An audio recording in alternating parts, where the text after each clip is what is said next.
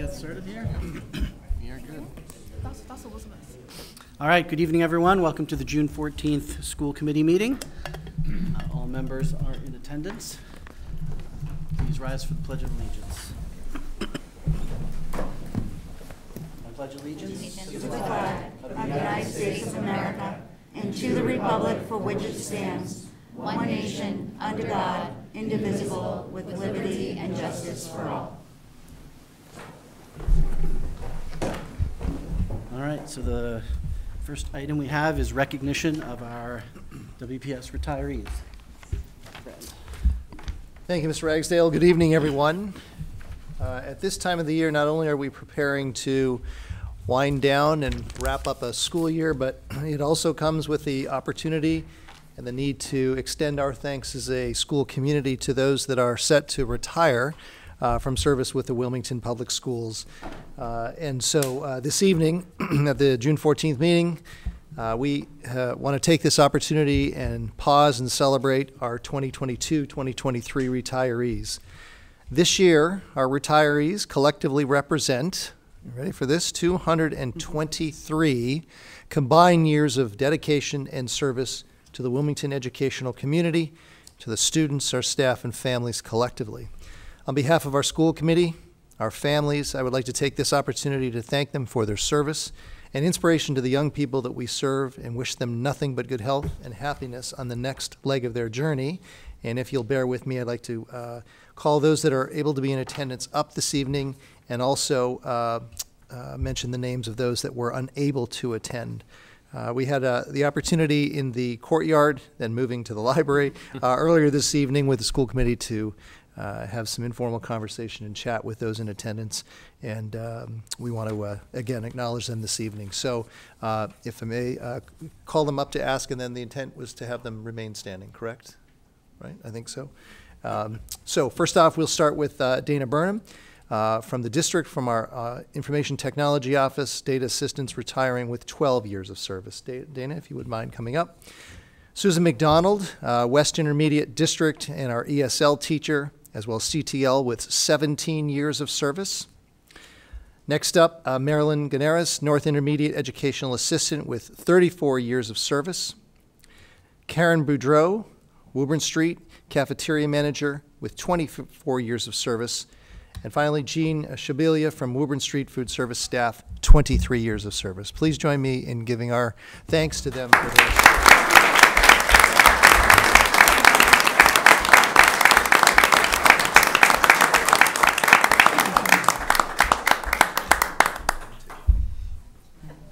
Awesome. Thank you. Thank you so much. And just very briefly, those that we also want to congratulate and wish well and thank them for their service here to Wilmington, but unable to attend this evening. Justine Palermo from the Wilmington Middle School, Administrative Assistant with 23 years of service. Marjorie Malone from the Middle School, Educational Assistant with 18 years. Linda Spinazzola from the middle school as well, Math Strategy teacher with 22 years. Trish Moulton from West Intermediate, grade 5 teacher, 17 years. Lisa Dooling, West Intermediate Educational Assistant with 6 years. Diane Harvey from the high school, Educational Assistant with 21 years. And finally, Leslie Parsley Boutwell, part-time food services with 6 years. Again, congratulations to all those, and nothing but good luck, health, and happiness in your years ahead.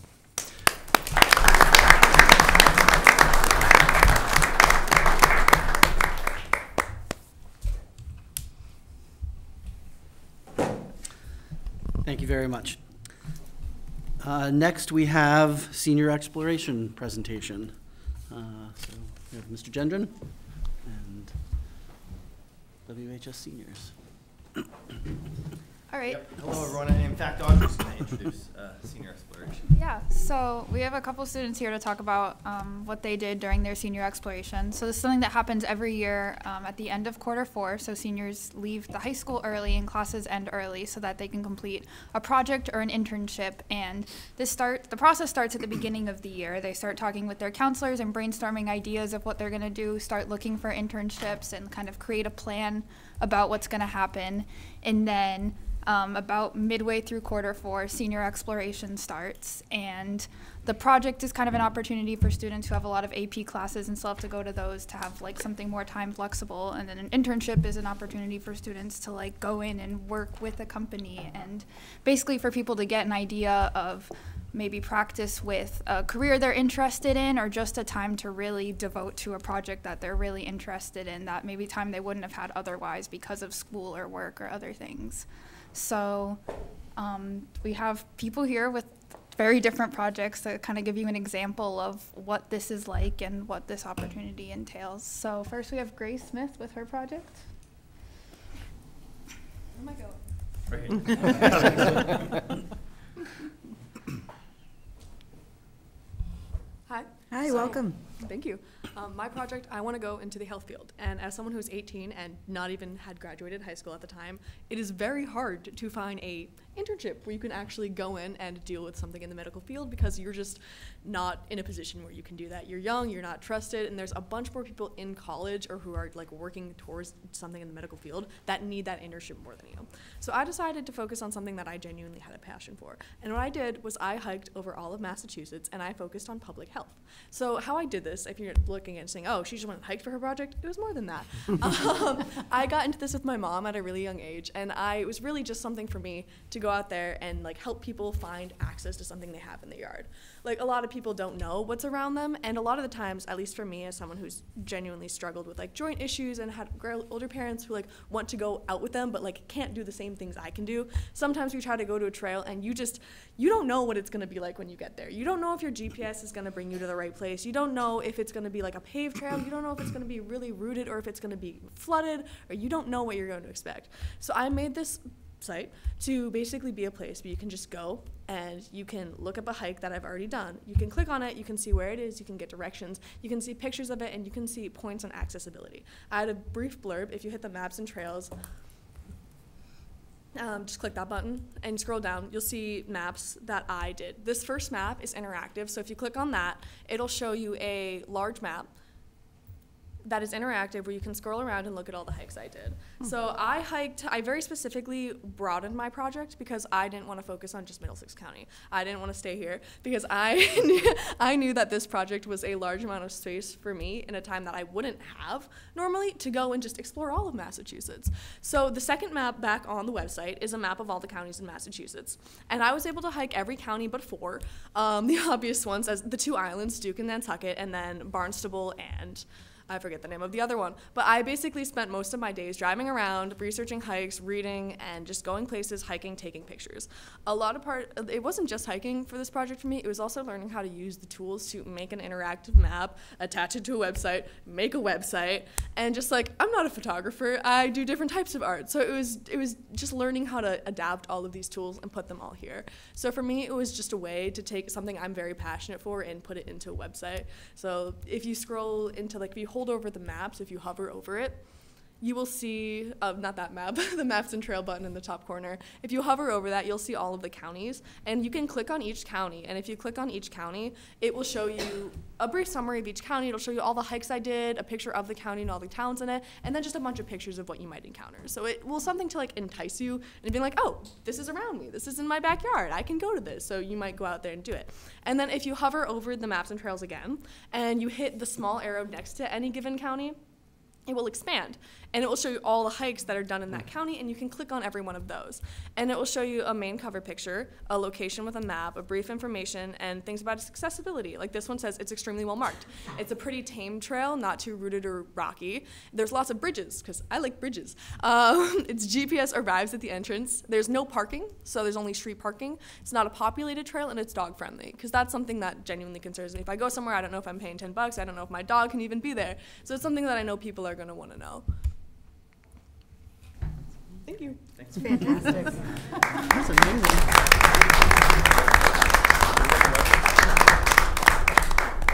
Okay, so next we have Elizabeth Hayduck presenting her mural project.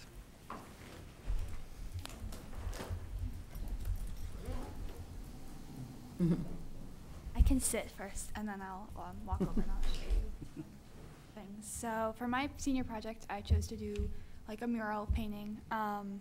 I want to go into engineering. Clearly, you see the relation, right? But I'm also really interested in design and potentially pursuing that as a career path. But I have spent a lot of time in the art department here at WHS. It's been a really valued part of my high school education, and I've learned a lot about creativity and identity and expression and confidence, and especially in my portfolio class this year, which is like an independent kind of self-directed art class. I spent a lot of time exploring like style, personal style and artistic vision and stuff, and I kind of wanted to carry that into my project. So I kind of took this time as an excuse to just paint all day, which is pretty much what I did for like 3 weeks straight. I woke up, I painted, probably ate a few meals, and then went to bed, and I did it all over again. So this mural is for WHS. I kind of wanted to embody like the spirit of education and exploration and all the different things you can learn while you're here, and also kind of just enrich the school's like culture and just promote support for the arts, because I have very much been able to take advantage of that and appreciate all the opportunities WHS has afforded me in the visual arts. I think the process was much bigger than just painting. There was a lot of planning and design and detail-oriented stuff that I personally really enjoyed. I spent a lot of time figuring out the materials I needed and the order in which I should paint and layer. Spent a lot of time experimenting with different techniques for achieving different looks, different textures, and so I got to develop a lot of more like knowledge about art, but also really focus on like self-discipline was a big part of this, setting goals for each day, learning to kind of go with the flow when it came to like experimentation and frustration when things went wrong, and kind of being able to overcome those. So overall, I'm very happy with how it turned out, and I'm very grateful for the experience because I've learned a lot about art and everything that goes on behind the piece itself. So I can walk over now and just show you like a little bit of the painting itself, because there's quite a few like personal touches and different meanings that I kind of wove in. So.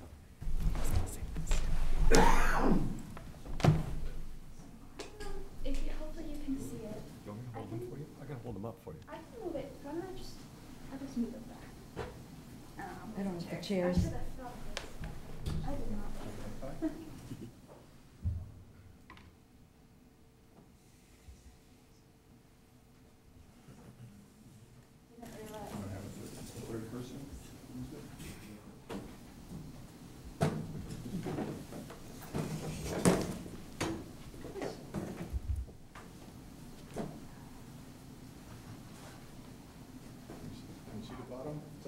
Yeah. Is that good?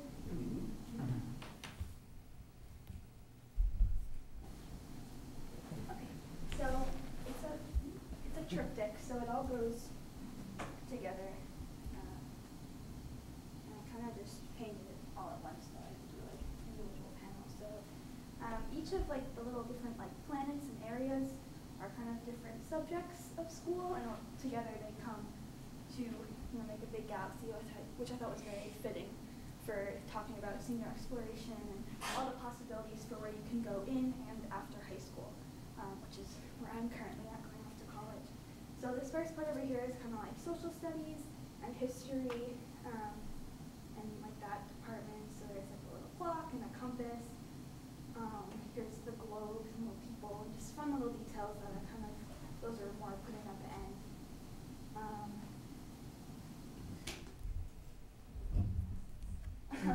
This is like the math area. Here's like the Fibonacci sequence, which is something that I really had fun with in art. It's a mathematical sequence, but it's often found in the natural world and in art pieces. So I thought that was kind of like a fun little interdisciplinary like touch.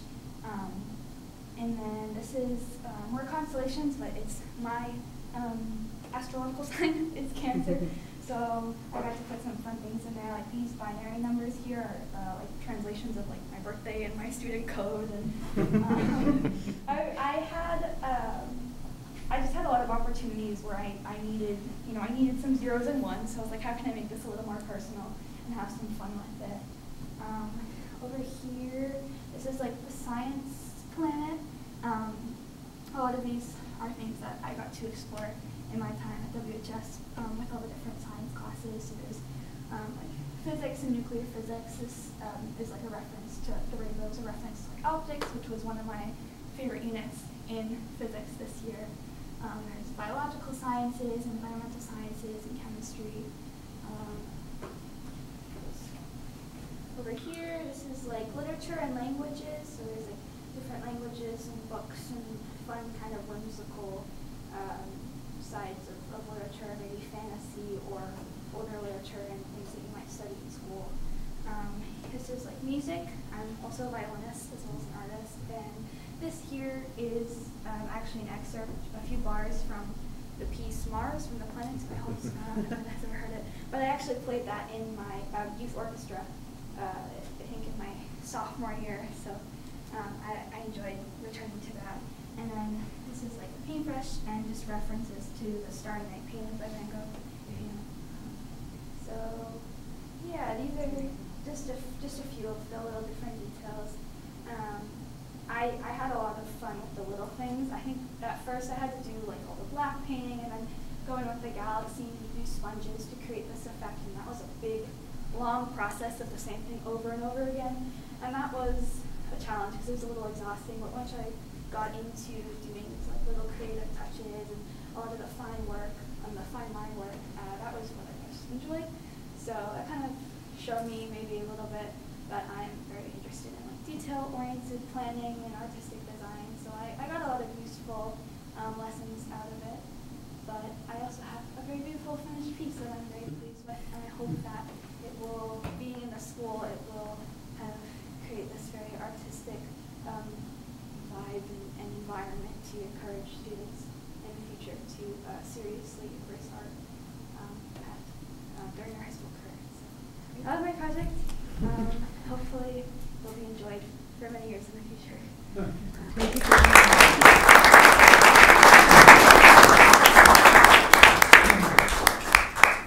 Okay, and finally we have Thomas Sika to talk about his internship.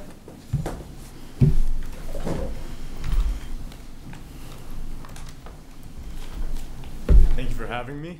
I'm not sure how to follow up those two. Definitely didn't make anything along any of the lines of that, but I decided for my senior exploration project to do an internship. I found that when choosing between to do a project or an internship, I was much more intrigued in actually getting out there and applying myself to what it is I want to do in college, and I want to go for physical therapy in college. So reached out to a bunch of places, family, friends, heard about these places, and I ended up with Fitzgerald Physical Therapy. So I was expecting the worst, and that I was simply going to be essentially the busboy there, doing things, doing small tasks. But I was hoping I would get some involvement in the field that I was going to be going into. Started there, and immediately off the bat, two things stuck out to me. One, their mission is not just fixing an issue that you have. It was improving your quality of life. We saw people come in of all different varieties with all different types of issues and life stories as to what happened to them. And the team not only worked to simply fix it, but help understand with the patient and understand themselves where they're coming from, their difficulties, other than the injury that are preventing them from getting better or just progressing in general. So I learned that immediately, and throughout that, they did a fantastic job in including me in every patient that I was able to get to, showing me, that there's a problem in spot A. You don't just focus on spot A, you have to focus on spots B through D, because it'll work around spot A. And they did a great job of doing that, showed me how to properly do specific exercises that they were doing with specific patients. And then just the environment was extremely friendly, but what was great about it is that it gave me some exposure to what I'm going in for college. It made me sure about what I am, spending my money on for the next 4 years and then some. And that was extremely, extremely important. And it got to the point where I wasn't just the busboy. I was cleaning for a couple days, but after they realized that I wanted to be there, I wanted this exposure. It got to the point I was doing specifically ACL tear patients, their visits, I would do the exercise with them with a little bit of guidance and a little bit of supervision, but for the most part, they trusted me because they had shown me and given me enough exposure to be able to handle these situations on my own. And I was, you know, it felt as if I was already in the career because they were giving me such an open area to explore and learn from all of them, and did a great job teaching me. I think that's a very beneficial process to choosing, you know, an internship specifically just because I did it. I have a bias behind that. But, you know, going in for college, you may have never experienced what you're majoring in. And I think that it's very important to put yourself out there to see if it's right for you before getting in there, if you want to get on the right path as soon as possible. And I think this was a great, it was something that was great for me to be able to get that for me and get that going. And yeah, so thank you. Thank you very much.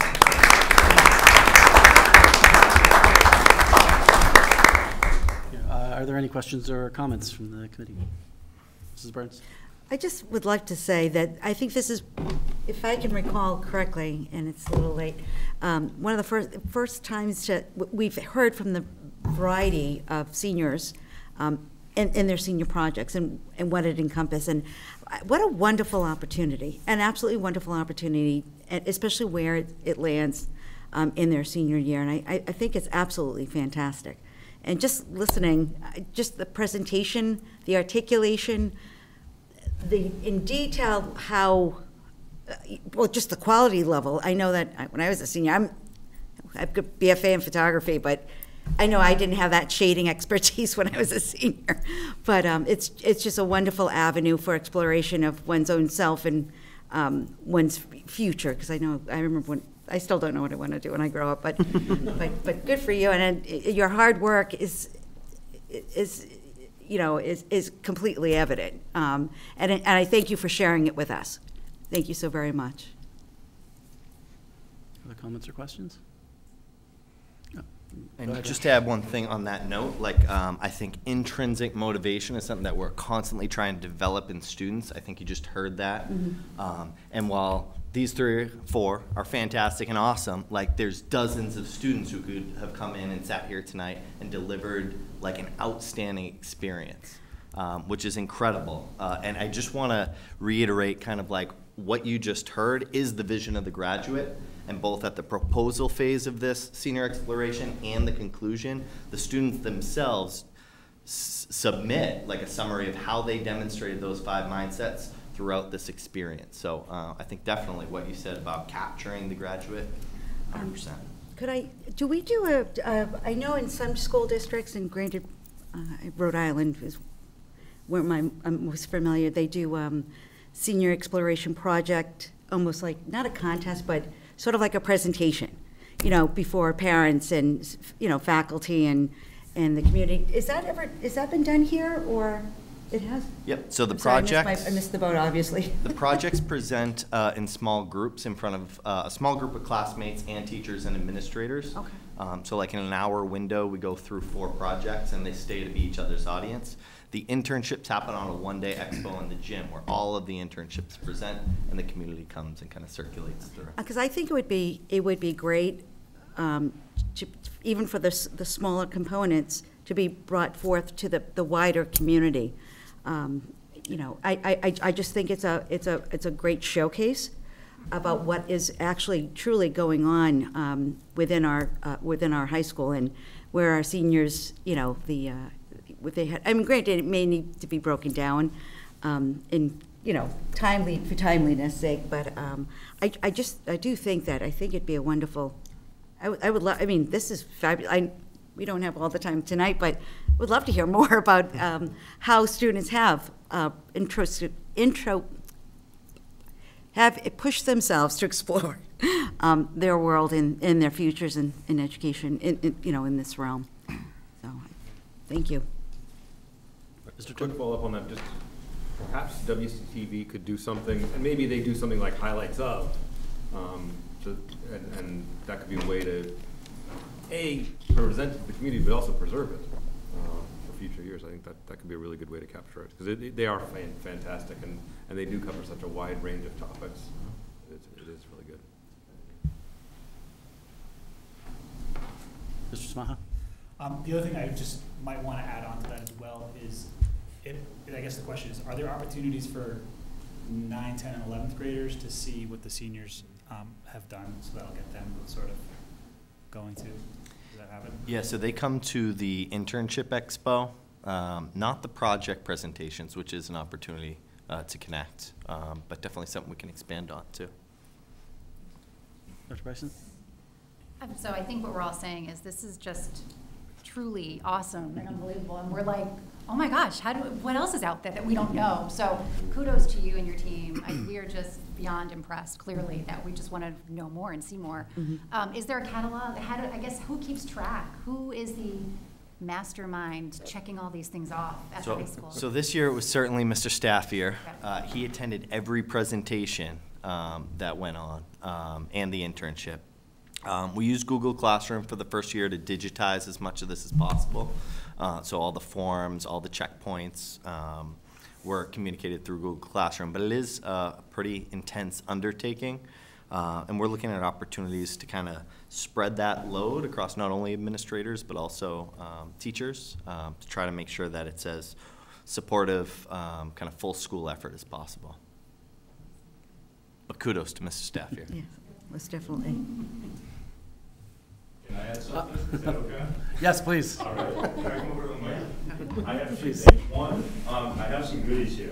I had to represent, now that I'm working for the company that I had the internship for, so I promised them that I would get some publicity out here, but I'll leave these up front. There's some water bottles, Is this part of your grade? I mean, He's graduated. But also one more thing. There may be a common misconception behind this that we're just getting out a month early, and that the students aren't actively learning in this month period. But I would say that this month, not saying that, you know, the other 12 years of school that you're learning are not important, they're very, very important.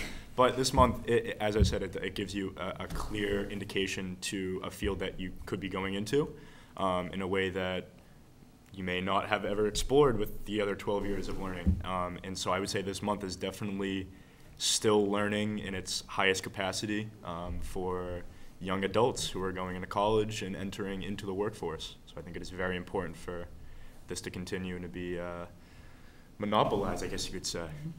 So, cool. Thank you. Thank you. Let me clap again. All right, another round of applause.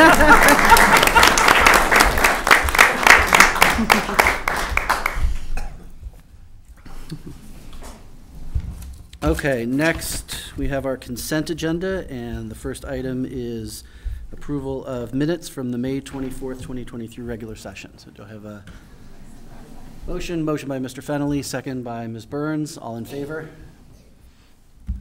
And that's unanimous. With the consent of the committee, I would like to pass over item B, and Dr. Brand, can you speak to that? Sure, I try here. Yeah, the New York trip information was in your packet for the New York City Band and Orchestra trip. With a discussion with the chair, the recommendation here would be to pass over this for this evening to gather a little bit more information that arguably should have been included in your packet, and that's my oversight. But to bring this back to you in September, and I will work with Mr. Ferrer to try and shore up that information with you. I've confirmed that there's no issue in delaying it until September, so that won't have any impact negatively on the trip and the plans that have to ensue.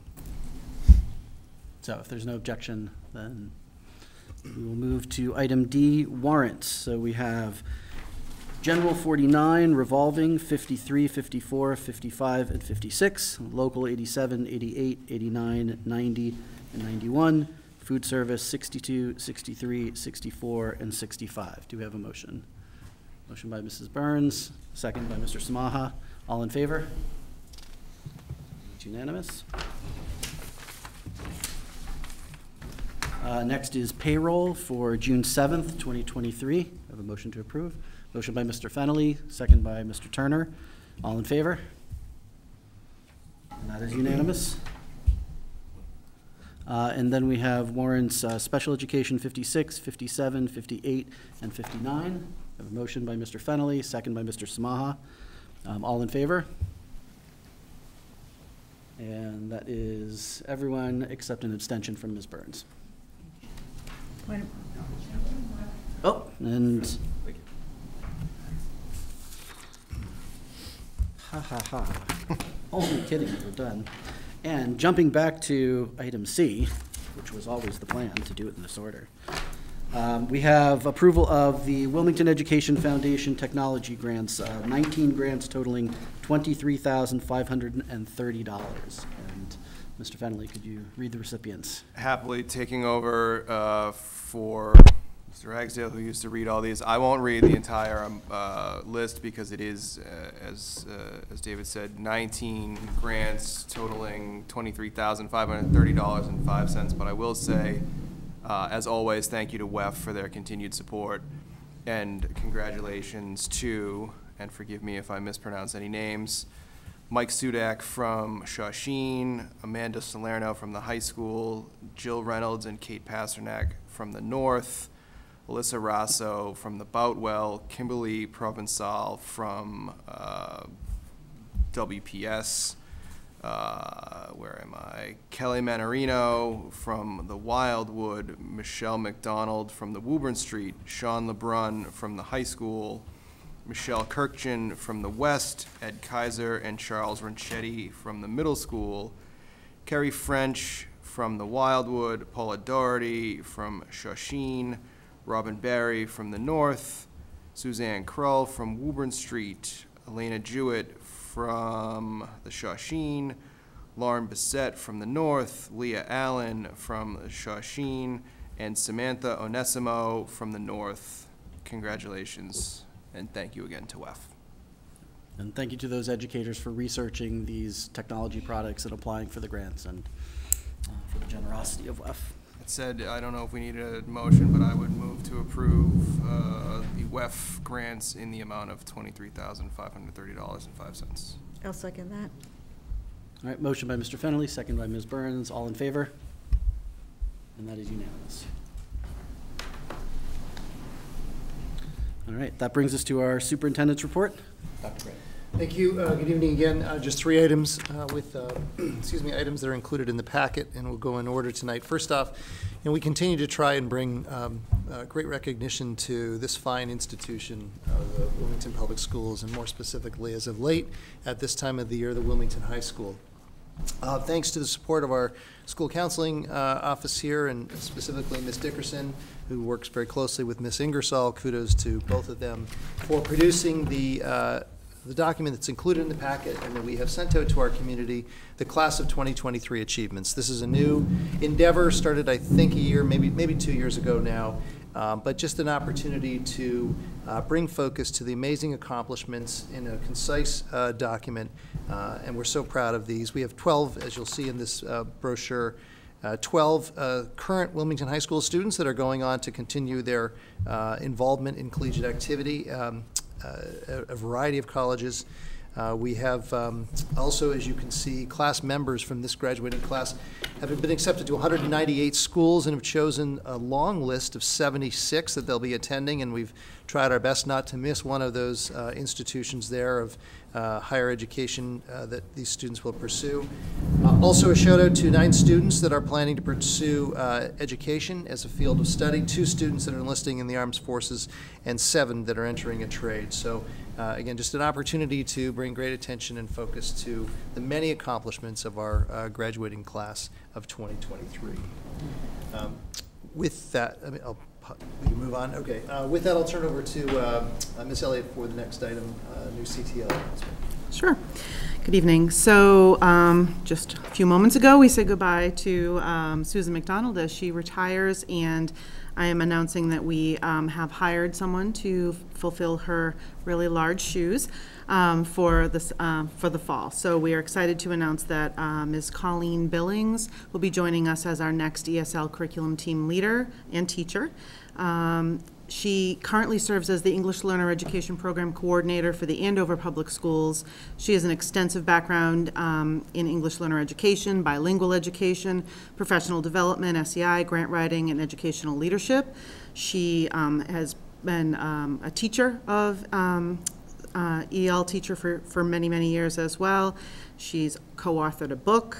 She's a lot of experience with writing Title III grants. We are very fortunate to have her joining us as of July 1 officially.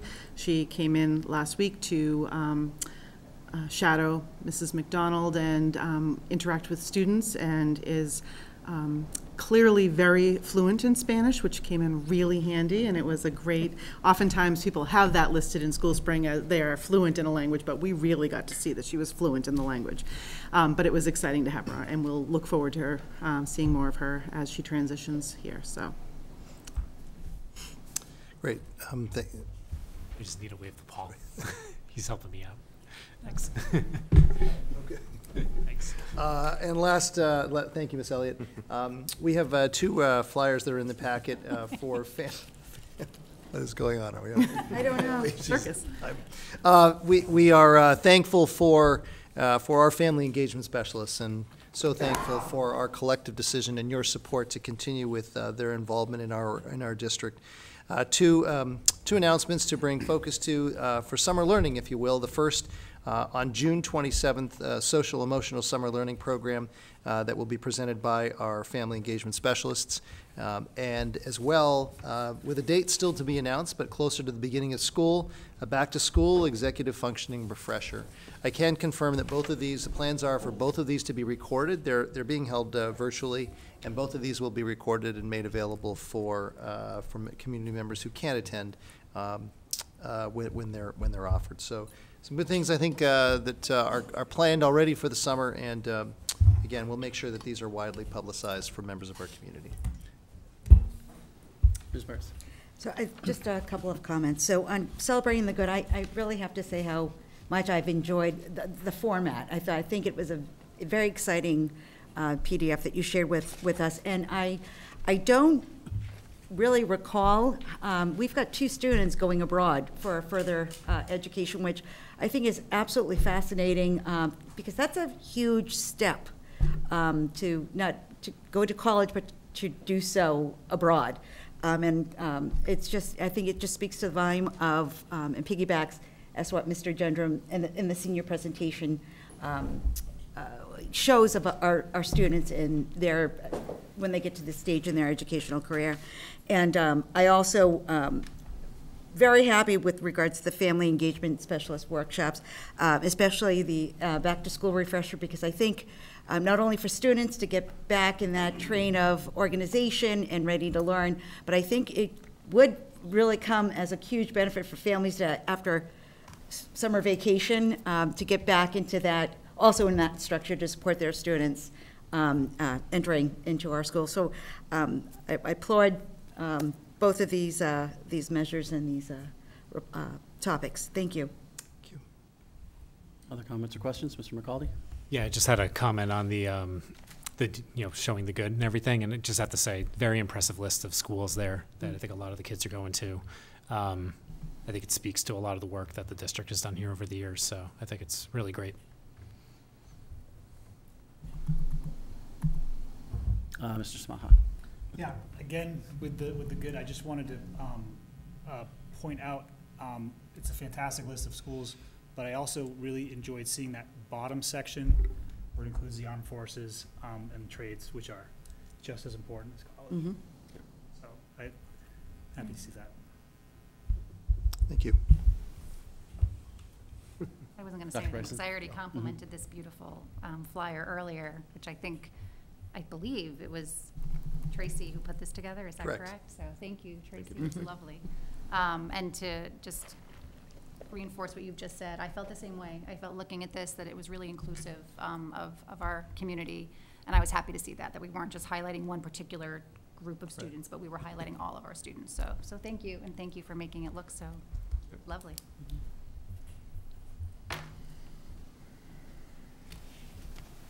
All right.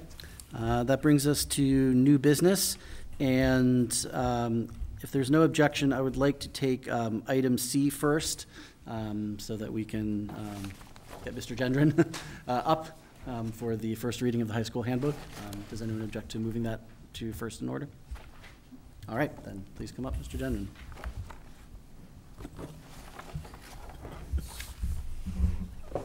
All right. Good evening, everyone. Hello again. Good evening. And so for this item, hopefully you received the memo summarizing the legal and operational changes proposed in this year's handbook. I know we were waiting on the legal recommendations to come back, and they came back very recently, so hopefully that summary was helpful. The first meeting that I came to or listened to was around this process last year. And so I know there was some feedback about working to make the handbook a more manageable document. Certainly some of these additions recommended by the attorney extends the document, but you know, we're working. And we did make some consolidations that have tried to make it more wieldy. But I'm happy to answer or elaborate any questions or any of those proposed changes. Ms. Burns. I had a question with regards to the senior final exemption policy. It states that it's been removed, understandably. Is there this expectation, is that no longer in the handbook for seniors, or does it become just, I'm just curious as to how seniors and their families know with regards to the change in this and how, what the expectation is, I guess. Yep. So that is a very complicated policy, so I'll try to kind of streamline things. This proposal would be to remove the policy, which would be saying that all seniors are taking final exams both at the mid-year point for their first semester finals. Mm-hmm. The senior final exemption policy originally started as like a fourth quarter thing. Mm-hmm. Prior to senior exploration, it was a way to motivate or reward students who went 4 quarters, maintain a 90% average, no unexcused absences or problems, and have teacher approval. Mm-hmm. Since senior exploration, the final exams at the end of the year, they're now happening during the 3rd and 4th quarter. It's not a separate week. So it's almost like the year-end finals, which that policy was designed to address. Those don't happen anymore. Mm-hmm. In the same way. Okay. At the mid-year point, for those first semester electives, there is a final at the mid-year point. And I was really startled when a lot of conflict started to happen over exemptions from those finals. I think a couple things you need to know. One, for the grade distribution of seniors in quarter 1, 74% of senior quarter 1 grades were A- or above. So rather than this policy referring to a very small number of students, it's the vast majority that are academically eligible for an exemption. In quarter 2, it was 68%. Further concerning, we observed that grading distribution of like really the vast majority of students exceeding expectations doesn't hold up in any other measures. It doesn't hold up in our own midterm and final performance. It doesn't hold up in SAT performance or AP performance. And so it seems almost like our quarter grades are exceptionally high, mm-hmm. Making almost everyone eligible for this exemption, as long as someone at home can write in a note that excuses all the absences. So around that mid-year point, we got a flood of absence notes for unexcused absences throughout the year. The handbook says those should come in within a week, and so we were saying to families, like, no, those absences aren't excused. And for the first time, I think that, like, I think in the past it was much more lenient, and just kind of like everyone was excused. And so I think as we think about like increasing academic expectations, preparing students for post-secondary success, mm-hmm. And we take 4 school days where we don't have class, we have assessments, mm-hmm.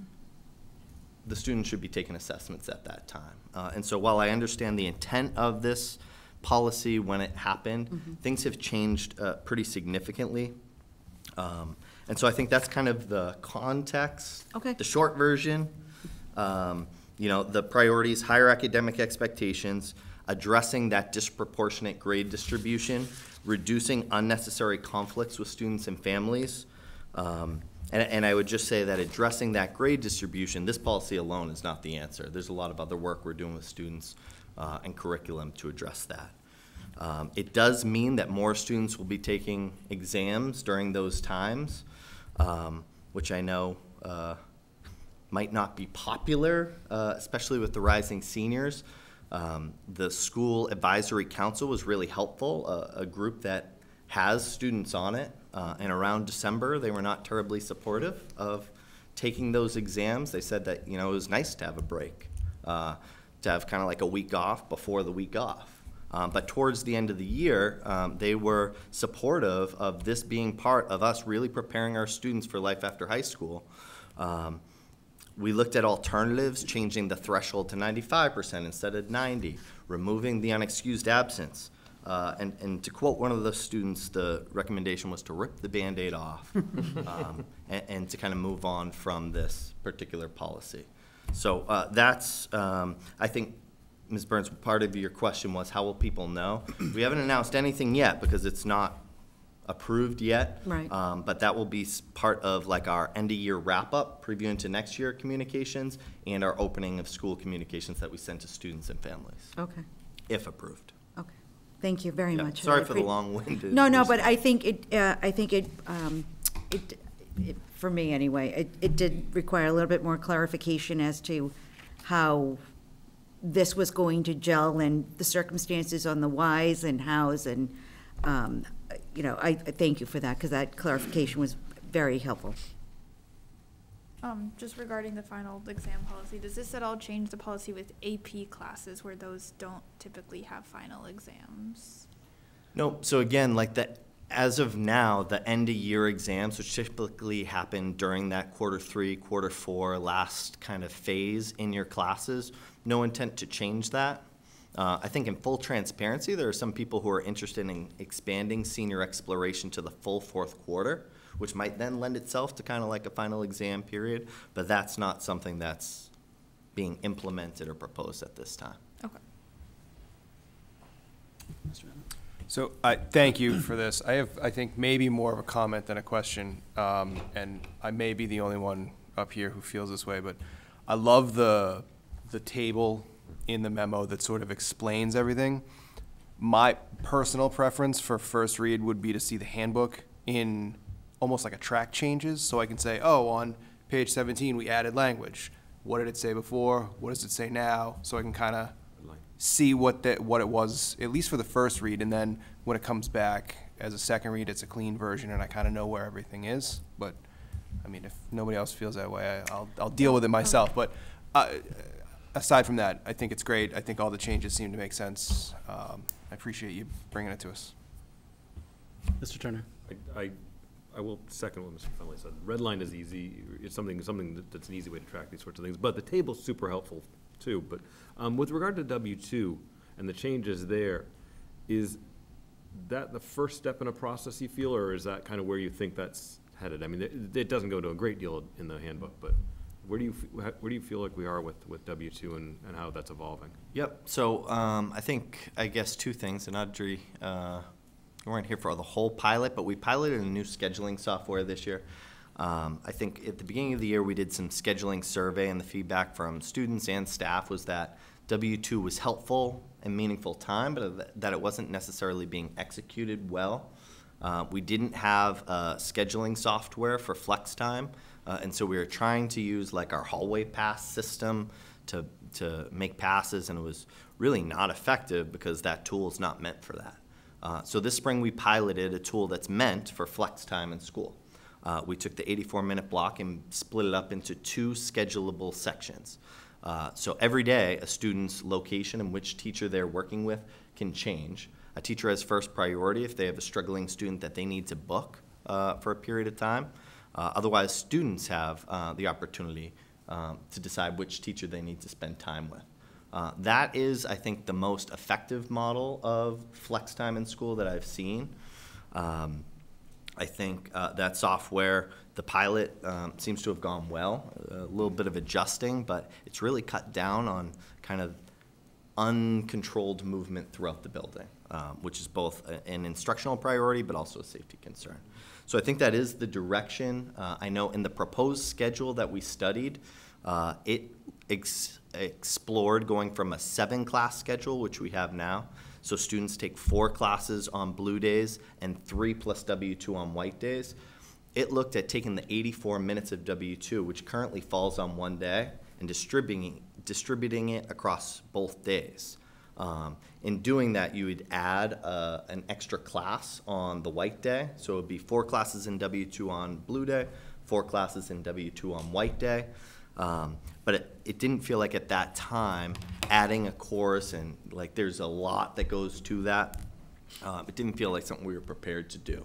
But I would say it is relevant in how we think about W2, because I think whether it should occur every day for an extended period, every other day for a long time, or every day for a shorter time is, I think, something we'll need to continue to wrestle with. Thank you. I appreciate that.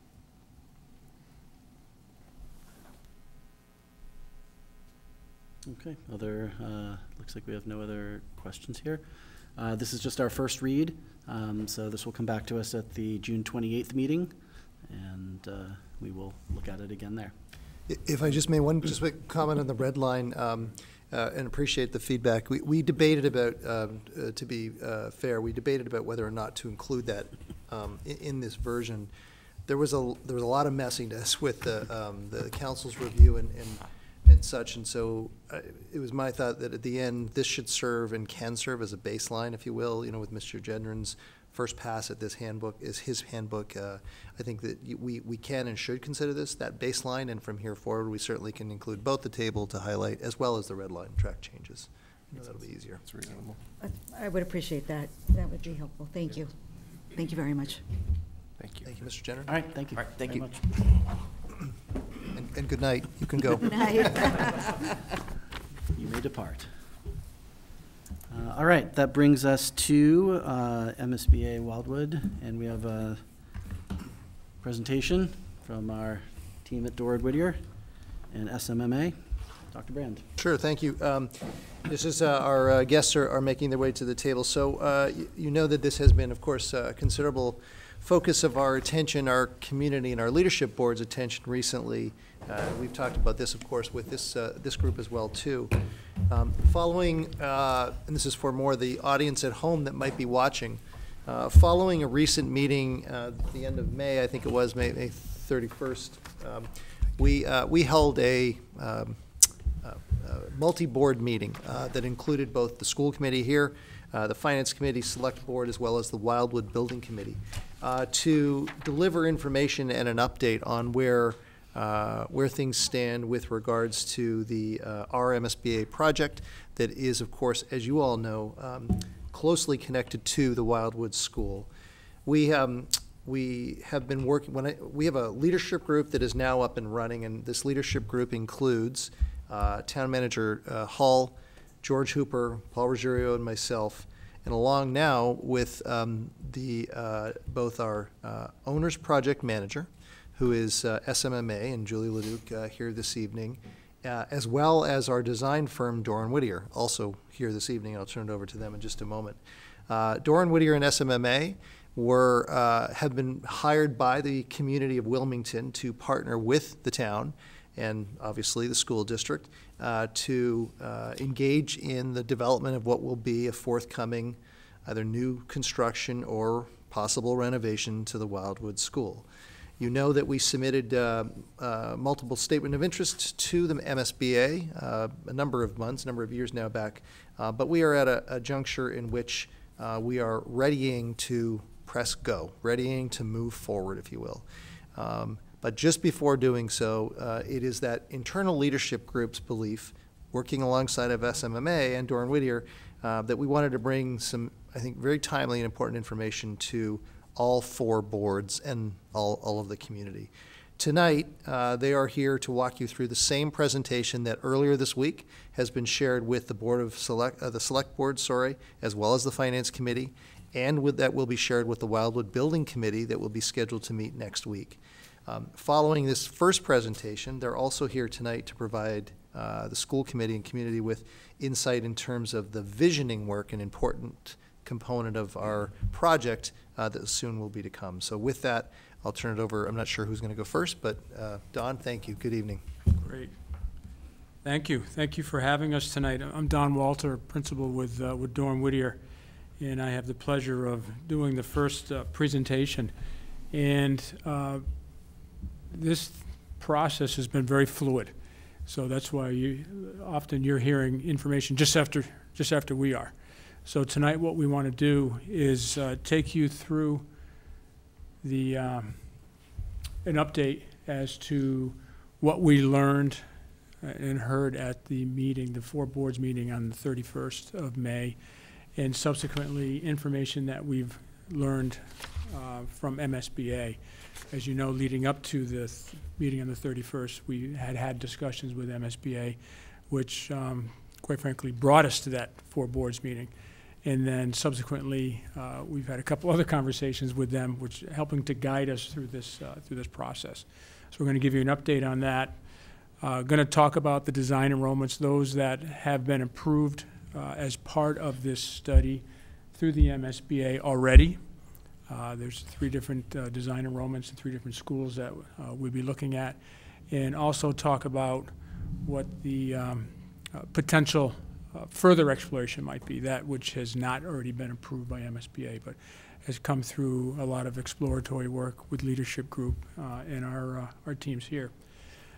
After that, we'll talk about schedule impact of that, how we are today moving forward if nothing changes, and what may happen if a further option is allowed to be explored. And then we'll summarize this all at the end. So,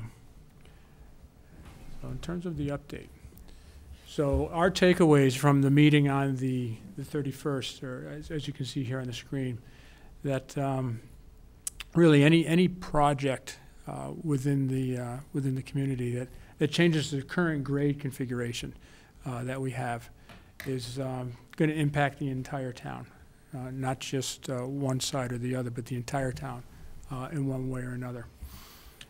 Moving the grades 5 to the middle school and 8th grades to the high school have some educational operational challenges that would need to be explored. And we're going to talk about that a little further as we get into this discussion. We did suspect that there was some support for some level of consolidation, and there are the 3 options that we'll be looking at. 2 of them already have consolidation built into them. We'll talk about that a little bit too. Regardless of where this goes, we want to make sure that the entire town is taken into consideration, all the schools, pre-K through 5, either today through the current study, or plan for something else down the road. So that's very important. And then part of the takeaway there also was that perhaps there's interest in looking at a district-wide solution. And so in this case, a pre-K through 5 district-wide solution. So those were our takeaways from that meeting on the 31st. Subsequent to that, as I mentioned, we had a couple conversations with MSBA. We had the initial conversation. They went back and thought about things. We came out and presented different items. And a summary here is what we learned from MSBA. So they're certainly willing to consider perhaps the district's request, but they saw it as their financial obligation would not increase from what would be the largest school that's already been approved, which was a 755 student.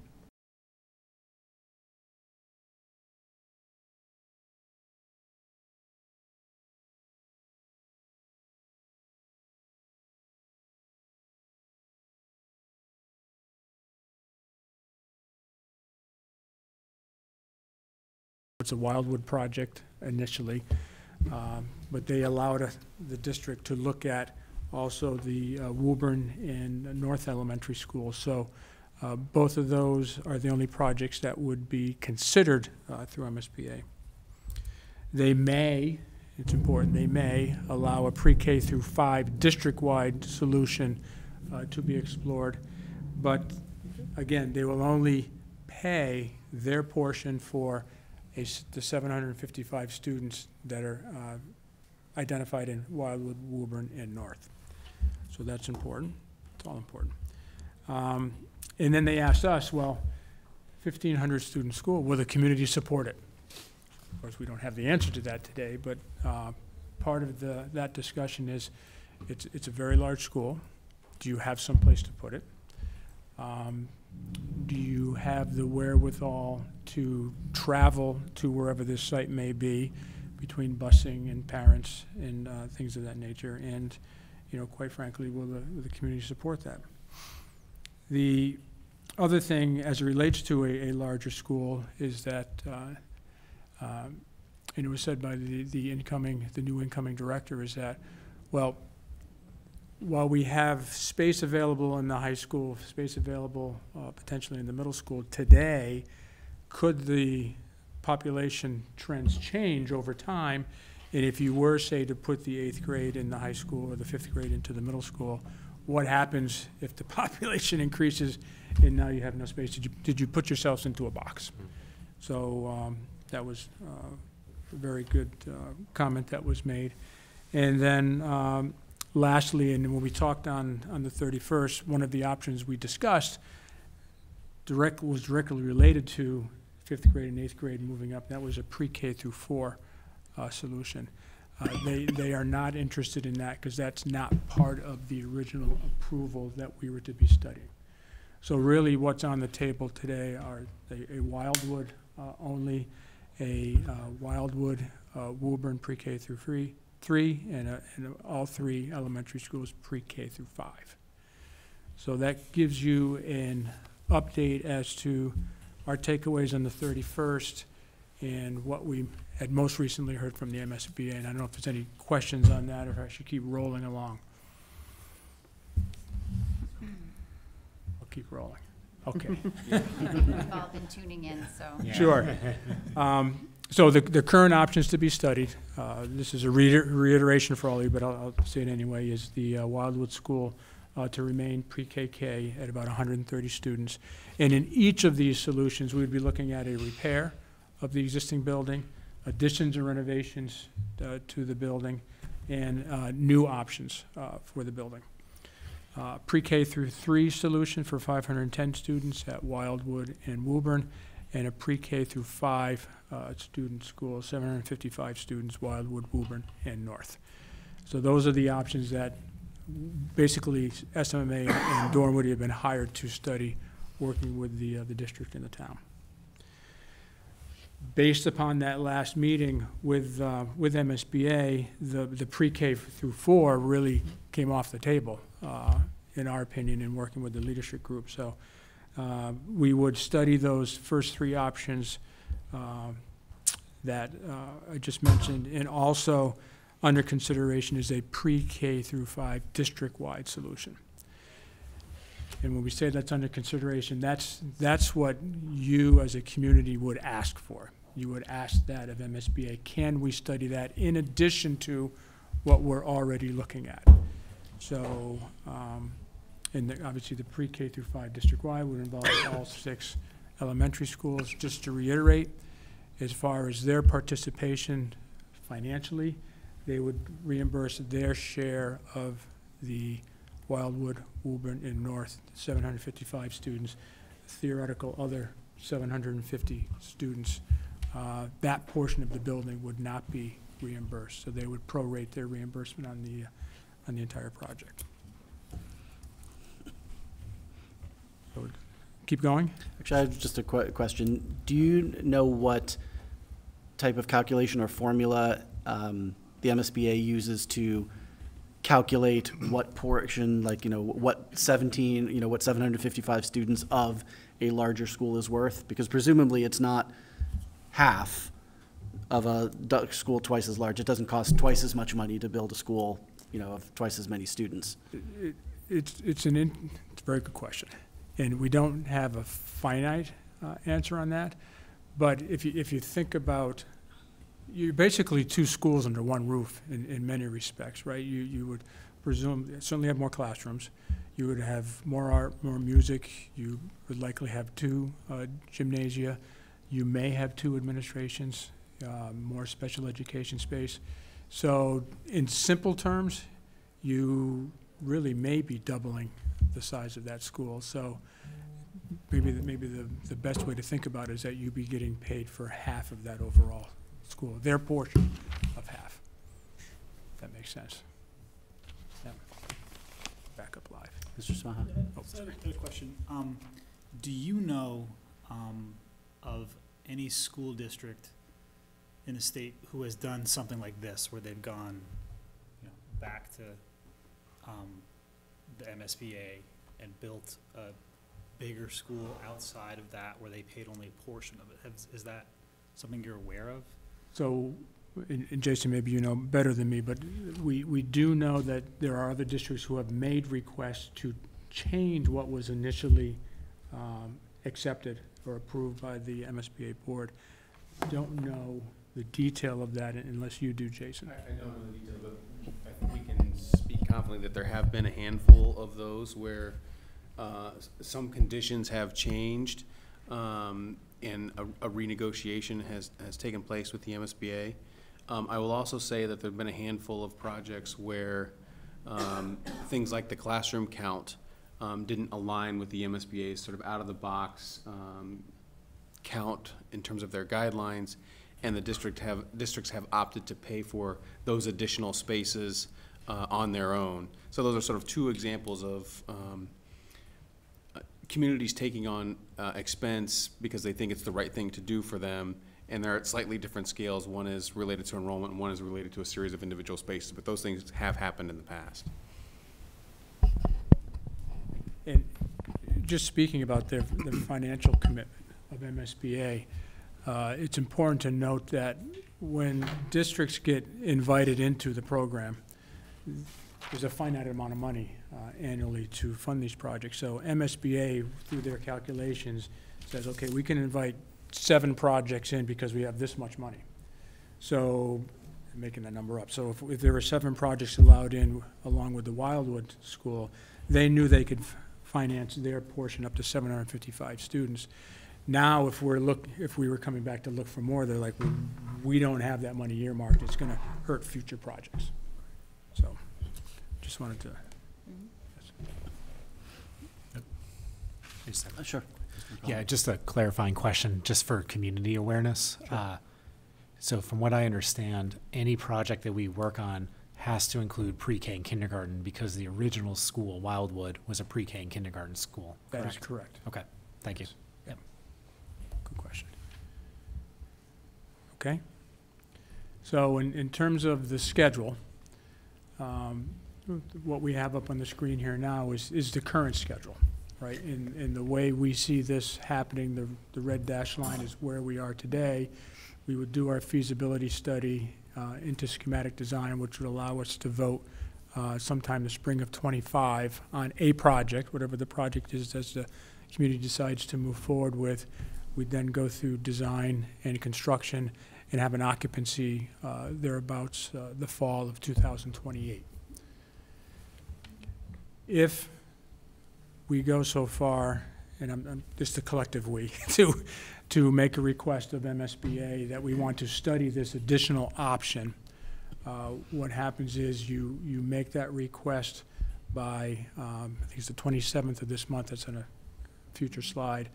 They would take that into consideration, and by October we'd know if it's a yay or nay to move forward that, thus losing upwards of 6 months worth of time, of study time that we could be doing. But maybe even more importantly, because of the way the calendar is working, you may actually not be able to occupy that building for another school year.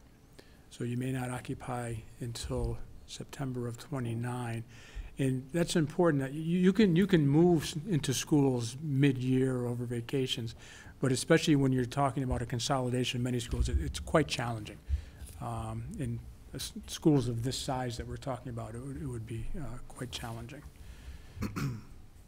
So that is an overview on that. And then in terms of the next steps, this is the detail of that second schedule. So here we are in June, we're considering perhaps submitting to MSBA to study an additional option. So it is by June 27th. At their MSBA board meeting on the 30th, they would move the project out of feasibility study, which we're now back into eligibility phase. And then by the next board meeting, the end of October, they would make a determination of whether it could be studied and what the actual enrollment configuration would be for that larger school. And then we'd continue in November with the feasibility study. So, to summarize, here we are with the pre-KK, pre-K3, pre-K5 current options that we're exploring. Can we explore other configurations? That's the maybe. Ask MSBA, and here you go. So the pre-KK, pre-K3, pre-K5 on the north side, and then the pre-K5 district-wide solution. So just to reiterate, they would pay up to the 755 student max their portion of their of reimbursement. So that's where we are. I know you've all heard that before, maybe twice before. Yes, please. Thank you, Don. Just before, I'm sure there are many questions around the group, but I just think the committee knows this, but for the benefit of the community watching, there's a lot of information here to take in. We recognize that, and some of us have the benefit of thinking about this every day, and a lot of days. But I do think it's important to point out a couple of things. First off, the Wildwood is and remains the priority. It was when we submitted the statement of interests a number of years back. That has not changed. We are in a better place, I think, and we've talked about this before in terms of temporary or interim space for a good number of years. But the Wildwood remains a priority as we're having all of this dialogue and discussion. The pursuit of school consolidation remains a priority. It has not wavered or has not changed from the original facilities master plan that was completed by the town in 2018 as a logical step for this town to take to improve the teaching learning conditions over 6 very small and operationally problematic elementary schools, all of which are certainly dated and well maintained, do not provide contemporary educational space to support student learning. Consolidation as a goal here does not change or has not changed from our original submission. The reason that we're here and having this conversation, these conversations with the 4 boards recently, is because after further consideration with the leadership group, we don't have another name for us, but the leadership group of those that I mentioned earlier, we recognize, and as your superintendent, I also recognize that there has been increasingly over the last perhaps couple of years, greater focus and maybe questions by some in the community about what we should do as a community with the capacity that we now know we have at the middle school and high school that wasn't known in the same way that it is now from the time that we completed these statement of interests. And we believe, and I believe, that this is part of due diligence to just get a sense of the leadership groups in town as to whether or not there's an appetite or a will or desire to explore, to study another possible option here, over and above those that we have submitted, which are shown on your screen there as those 3 options that both the school committee and the select board had to sign off and approved back in I keep getting those days up, 2022. So we're only here before we press our foot on that go pedal to get a sense of whether or not there's a possible interest to think more broadly about that capacity, to explore that capacity that we have at the middle school and high school, and to also, in so doing, recognize that we have a lot of buildings that need to be attended to. We have 2 sides of town that need to be attended to. With the Wildwood project that we submitted and that this committee and the select board agreed to, we, by necessity, have to focus this project on the north side of town. By necessity. That leaves the west side unattended. And to the leadership group, it just seemed like, before pressing go, an opportunity here to explore whether or not there was an interest to return to the MSBA and to request consideration for possibly exploring and studying another option. As it is, we have to have these folks primarily Doran Whittier, and their team study 3 options. We have to. What we're really doing here is just seeking a sense of the community as to whether or not there's a desire to return to the MSBA and expand that. It doesn't lock us into it. It's also, I think, important to point out, and there's been, in some of the conversation recently, perhaps some misunderstanding or misinformation. This does not withdraw us from the MSBA program. And folks at the table here, you can back me up and affirm this. We could go to the MSBA and they could say, no, you're in the program for what you committed to and we committed to, and you need to move forward with that. They're not kicking us out of the program. Or they could say, well, we'll reconsider this.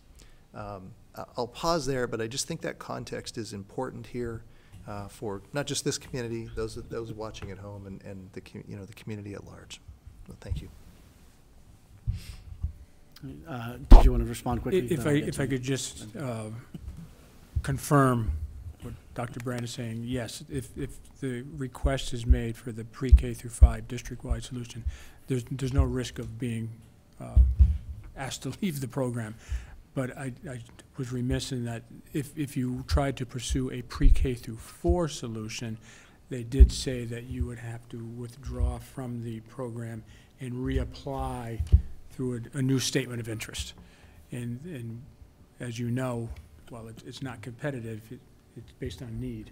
So if that need does not meet other districts that you may be submitting with in the future, you don't know when or if you'd get back in with that. So that's for the pre-K through 4 only. That was originally discussed back on May 31st. And that's the option where the 5th grade moves up to the high school and the 8th grade, 5th grade to the middle school and yes. the 8th grade moves up to the high school. Yes. All right, Ms. Burns? Thank you. So I think I caution too, and it's tough because I went through the building of this building with you folks, and the unexpectedness of things that arise, and the issues unexpected issues of mitigation with the wetlands and things of that sort. And the layout of our community hasn't changed. It's Joanne Benton's mitten, okay? And I recall that because that was early on in my tenure here, and I recall the rationale behind it. In sitting through the Board of Selectmen meeting and just listening to that feedback, I think what makes it difficult, and I have to tell you that I'm at this juncture until I'm convinced otherwise, and I understand the work that you need to do in order to bring that to fruition, to expand upon the possibilities. I get it. I'm not in favor of a pre-K district, pre-K 5 district. I'm not interested in exploring that for the same reasons that were discussed 6 years ago in the facilities master plan, which I know you've heard all about. Our infrastructure in the roads cannot support that no matter where you put it. Knowing this community, the wetlands that we currently have and the new development that has since taken place in the 6 years and in the years prior to that you were involved with the building of this high school, there's less of areas to mitigate for wetlands. And frankly, I think that was what makes that particular topic difficult to get that approval and commitment to, because for those, you're talking to people a lot of them who've been here for 30 years, they know the layout of this geographic layout of our community. I do have real concern with, which impacts, and that has to be looked at broadly, which I know you will do. But I guess where I struggle, and I think the rationale, my opinion, is that because of that mitten and that top part, there's really not a centralized location that we could, support a building of that size and support a traffic pattern that it would create on top of the increased traffic patterns that have since transpired and have grown since that study and since you were last in Wilmington. And I think the proposals are great if you can just as a basic, where can I envision this potentially? And then say, let's vet it out. That may be possible, let's vet it out. But in many, as you know, you've spoken to them during your presentations earlier this week, I think that is is what's tripping us up in that buy-in for those certain aspects. My concern still revolves around the traffic patterns, the extended bus rides. So location would be key, and knowing the geographical and Wilmington in general, I too struggle with, I'm not against feasibility studies, but it's sort of, I want to make sure that they have some viability to it. So that's where I struggle. I still think it's very important that one of the biggest discussions around our consolidation plan, which I heavily support, is the transitions that we're seeing in our grades from the third graders into the fourth. And I think you've been a part of some of that conversation when we were doing this, which I still think is something instrumental, as well as the development of children. I don't think a kindergarten should be on the bus with a fifth grader. I think, and if you're extending the length of time of bus rides, I think that could open up itself to potential problems. So that's the other aspect, and you'll have more parents driving children to avoid that. So hence, but although, and I'm absolutely with the Wildwood piece, I think we're at the precipice of this. What we decide going forth in this project, ideally, I would love a pre-K to fourth grade. I think that would be ideal, and then move the fifth grade into the middle school, but not move out the eighth. You know what I mean? That's how I grew up. I grew up with a 5 through 8th middle school. But my big thing, this project is going to impact this municipality even beyond the years. Big issue with me right now is the equality, as Dr. Brand has spoken to, that the North Street is getting this project, but we've got to ensure that we're not thinking so short-minded, because I think that's going to cost us in the long run, and all the good that we're trying to do with this build could actually bite us in the tuchus to some capacity. We could do it better. You know what I mean? Granted, prices of builds are only going to go up, and that's not going to change in the future. I do, and I heavily suggest and recommend that as we approach this project, whichever pathway we choose, that we have those discussions with the leadership boards of this community to ensure that we are now moving forward with the other side of town. We can't wait 3 or 4 years and start the process over again.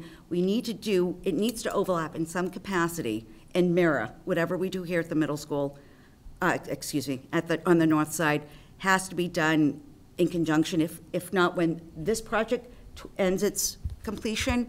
But that discussion needs to start early, and I think we know that taxpayers alone, they'll be funding this, to some portion.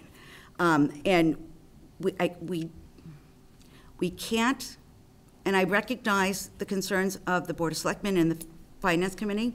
Personally, I think we may need to revisit what projects we currently have. But we also need to make the schools a priority for our students and our families, because it's going to impact the educational experience for all of our students. And it's tough because we are here for all students, not just half of this town, and say, well, you have to kind of suck it up and be patient.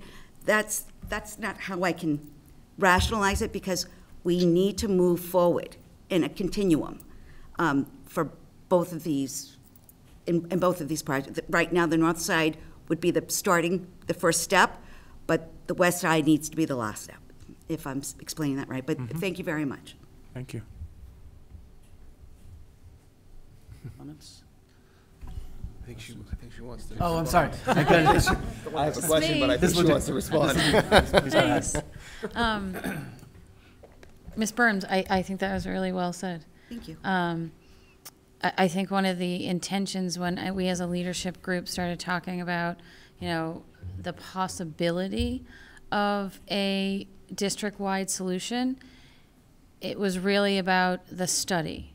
And it wasn't necessarily about the understanding that this would be the evolution.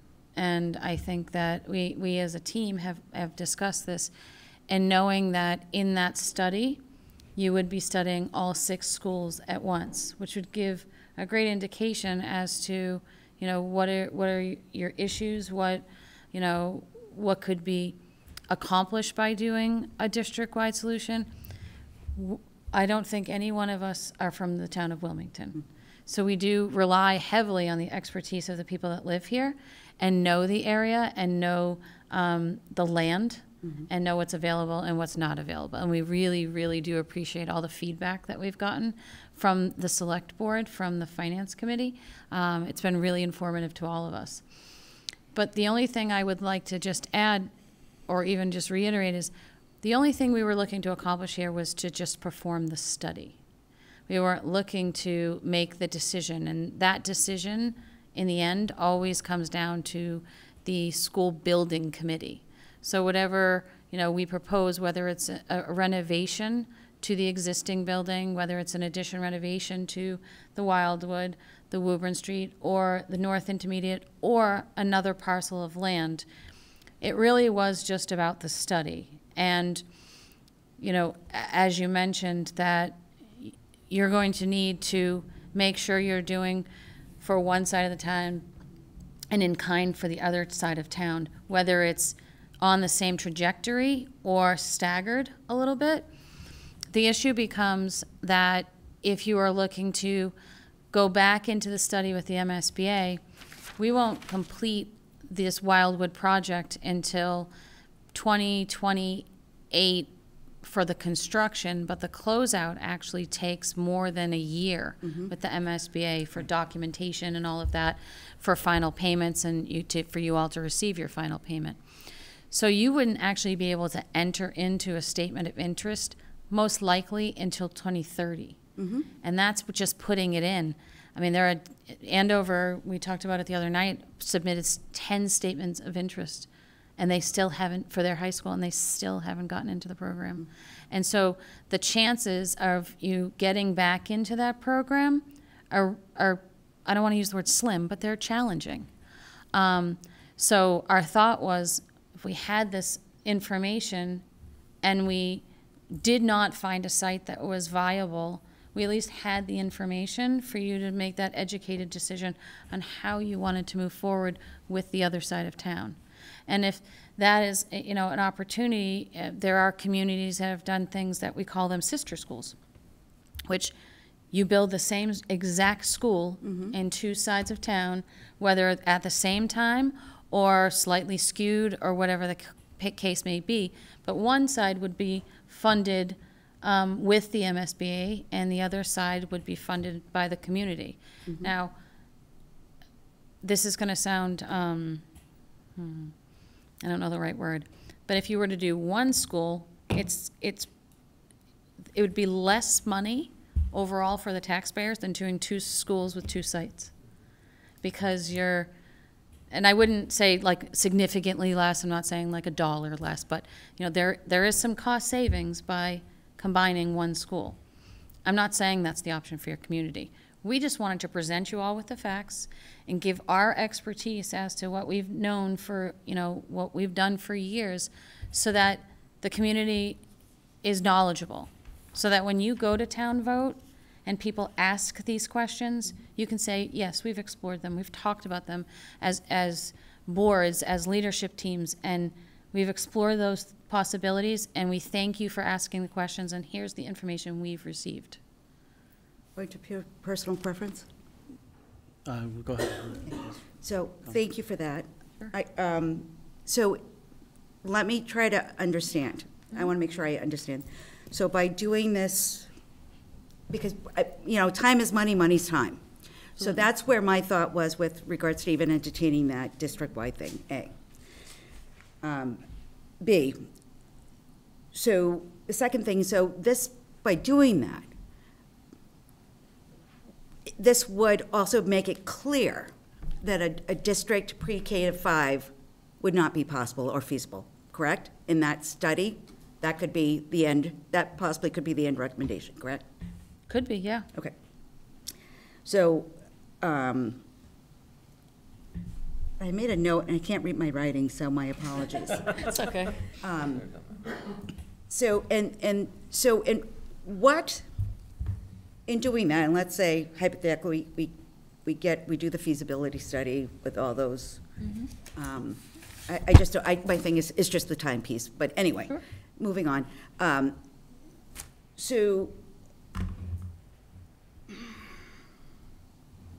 sorry, I lost my train of thought.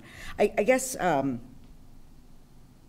so what part of the facility master plan, that's only 6 years old, and the buildings went through and the price points were all there, and because I'm one of those taxpayers that it's sort of like, look, we put a lot of money out to observe something, you're not starting at ground zero. I know that you have to you have to look at things with a clear set of eyes 6 years later, but a lot of that is still foundational, How much of that do you, and I'm not going to keep you to an exact answer, okay, it's hypothetical.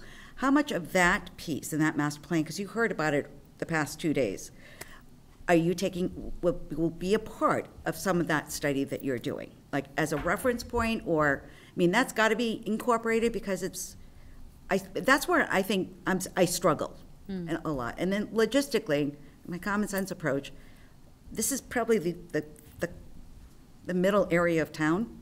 So I think that's the other piece that I struggle with in that proposal. But if this will allow us to rule out possibilities, so be it. Again, I think it goes back to trying to correlate these possibilities with a possible, The reality. viability, taking into consider swamps, development, things of that sort, and infrastructure. So thank you again. I appreciate your comments. Thank you. Absolutely, yeah. Mr. McCaldy? No, thanks. So thank you for the talk. I saw it last night too. Delivered really well.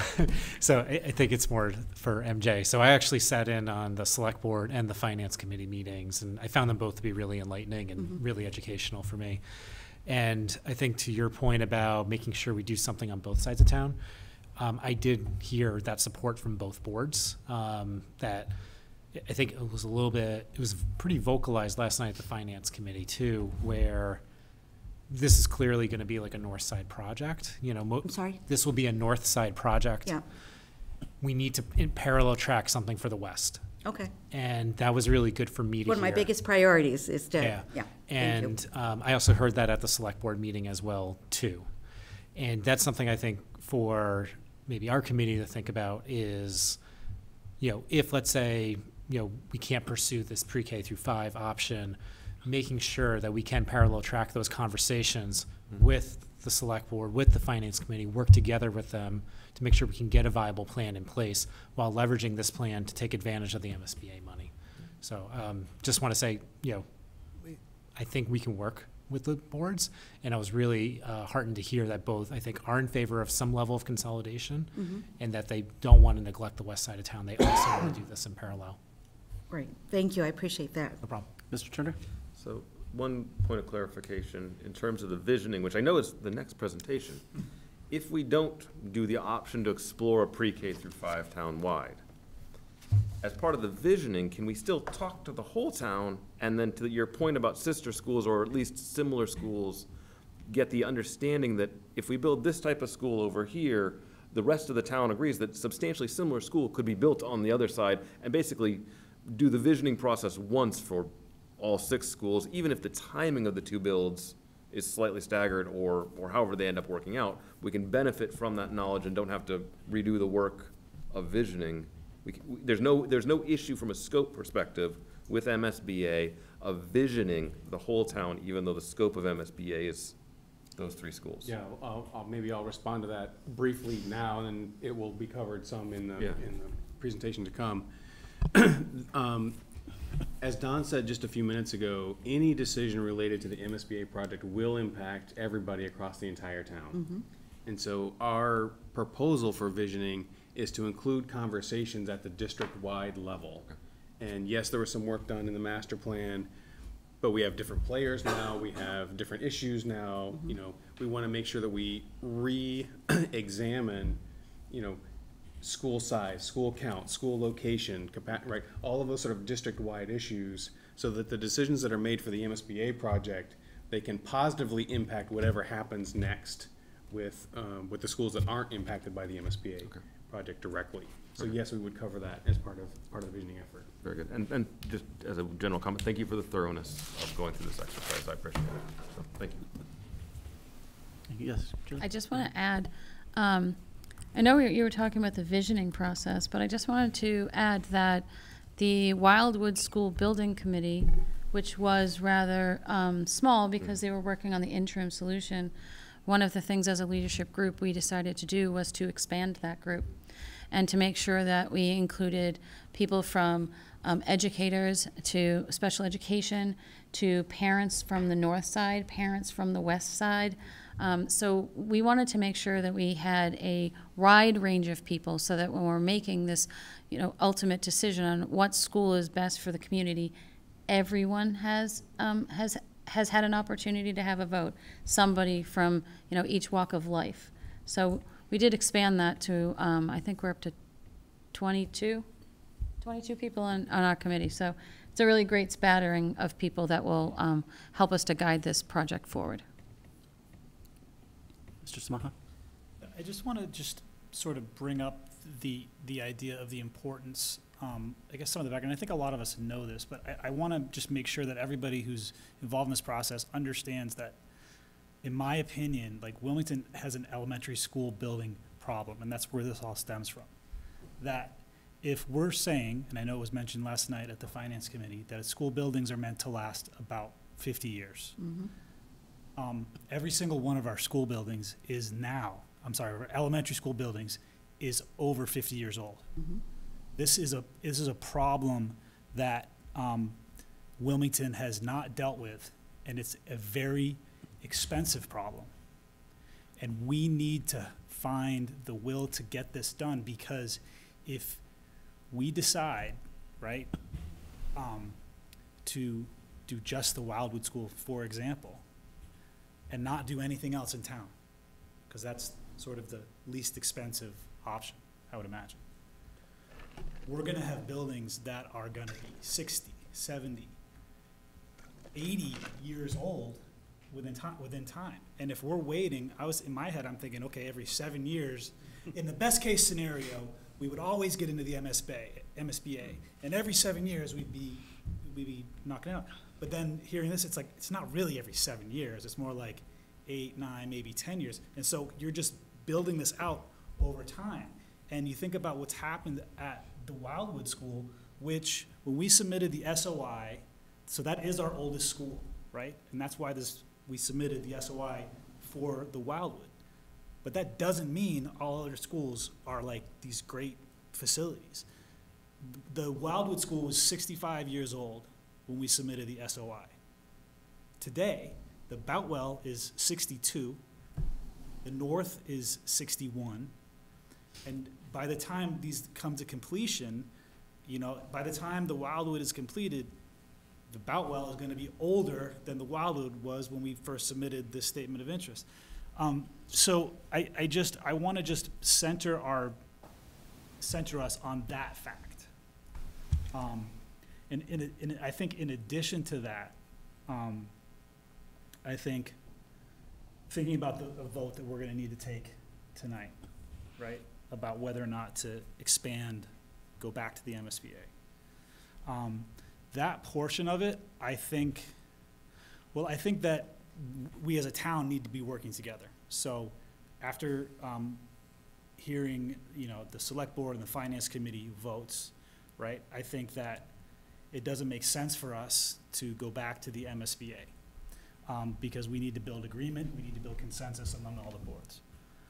But I also think, I will say disappointed that we're not even going to explore a district-wide option. I am pretty sure there isn't the land for it. I'm pretty sure it's going to make traffic worse, but I don't know for sure. Even though I'm like, think so, I don't know that for sure. And I think that it's irresponsible of us to not explore that. But at the same time, I know we need to have consensus and agreement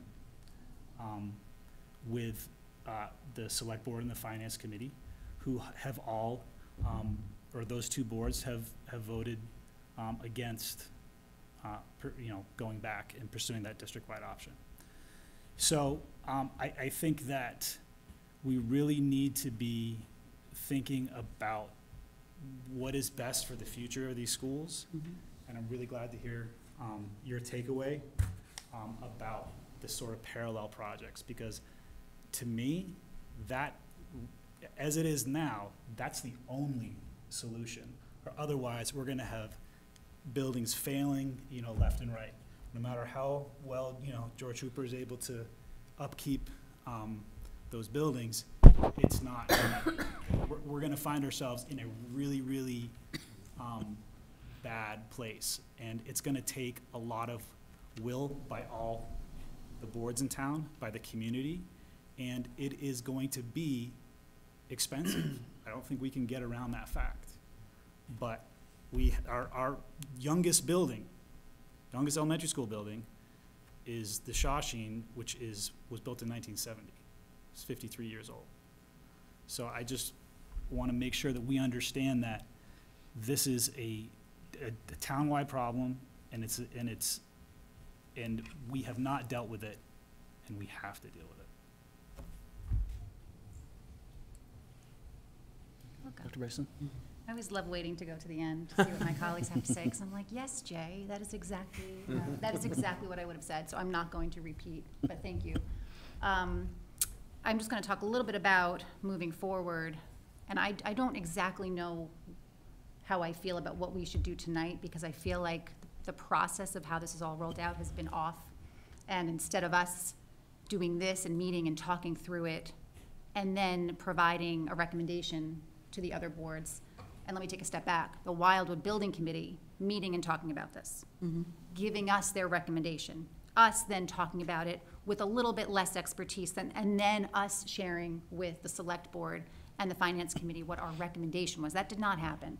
And so now we're in this spot that's really complicated for us, and we're the ones responsible really for making this important decision. And so I'm in a stuck place, but what I will say I've learned over the past, when I first got that email about the tri-board, I was like, interesting. I wonder what the Wildwood Building Committee thought about that. I wonder who this leadership team, who's making, so it's like, it doesn't feel good and it doesn't feel transparent. And when we voted for these SOIs original, when we did all this work about Wildwood, one of the major things we kept saying to the public was, this is not just Wildwood. This is for all of Wilmington. And we built a ton of consensus around that. That no one was going into that Wildwood project saying, but what about my side? Nobody. We had people at that town meeting. We had all those colored things in the air. There was no one saying, wait, that's my side. No, that's your, nothing like that was happening. And all of a sudden now we're in this other place and I'm like, geez, how did we get here? And so I really just want to proceed sort of cautiously and just to make sure that when we say there's a leadership team making these decisions, there has to be some form of, what's the process here? The process, I think, initially was to not have to necessarily present at each of these meetings. Well, now you've had to present this multiple times, and we've had to listen to it multiple times. So, and we're in not a better place now than we were at that tri-board meeting. And I'm right back to, I'm sitting here thinking, oh my goodness, what is this reminiscent of? This feels like me deciding whether or not we should have masks or not. That's how I'm feeling. I'm being asked to make a decision that I don't have all the answers to. I am not an expert on the land. I don't know I don't know how many acres I don't have any of that information. I'm being asked to vote on something that I don't feel comfortable voting on because I'm not the expert in the room. And so when I say process, I'm like, we've got to be clear and there's got to be a process in place so that when we're sitting here having these conversations and spending our quality time doing this, that we know we have all the facts we need to make these decisions. I think we put the select board in a pretty tricky place. I think we put the finance committee in a pretty tricky place. And now there's some repair work we're gonna have to do with whatever we decide tonight. So if we decide to vote on this, I can't imagine it's gonna pass anyway, but say we did, before I would even feel comfortable, I'd say, stop, we have to go back and talk to these boards. We've got to reestablish rapport with these boards because we're not in a good place right now, where I feel like initially at the beginning that we were in a very good place. But back to your, I agree that I don't have the answers. I don't know what that would look like. I've been in buildings that have multiple schools and it works really well in very small cities. I mean, Chelsea, like I've mentioned, is 4 elementary schools in one complex. And the city's 1.8 miles big. I mean, it's a tiny, tiny little place. There's 500 kids in each of those buildings. There's 2 early starts and there's 2 late starts I mean, it worked. Never felt like it wasn't working. I mean, I worked there for over 10 years. My husband worked there for over 20 years. I mean, like, it never felt like it wasn't working. So I think there's so much that we just don't know because, frankly, this is what I do. So I'm so worried about making a bad decision tonight that is going to have such serious consequences down the road where we say, if only someone had led us in the right direction. And so I'm just really want to talk to all of us. We have to be really thoughtful and careful about where this goes tonight because I think this is a very, very important piece of this puzzle. And to Jay's point, would my gut says probably not. I don't know, but I do not know. And unless someone can say to me, Jen, we would need this amount of acres, and there is no place in Wilmington that has that, then I'd say, oh, okay, then what are we doing here? But I have not heard that. So I need a little bit more in order for me to kind of feel one way or the other. Mr. McCauley, then. Yeah, so I agreed with your comments that you just had here as well. So very well said. I love our committee. I know. One thing you touched on is something I was thinking of because I'm relatively new here, and people may not agree with me on this, but I actually did like when we had all the boards together because it kind of felt like we were all working together and we could all talk with each other freely. And then I attended the meetings this week, and it kind of felt a little siloed. And then, I attended both, and, I followed my protocol, right? I had to wait till public comment. But it would have been nice, I think, if we all could have had that more free discussion and maybe kind of had hashed a lot of this out. Because I think there was great points brought up in the select board meeting and also in the finance committee meeting that would have been great for, I think, everyone here to listen to and hear and kind of take in. So that might be something, building rapport going forward, with whatever we decide here. But I think with all these buildings, maybe entertaining that as an option, like trying to meet with these other boards to kind of get aligned and really make it a whole town, effort or something like that.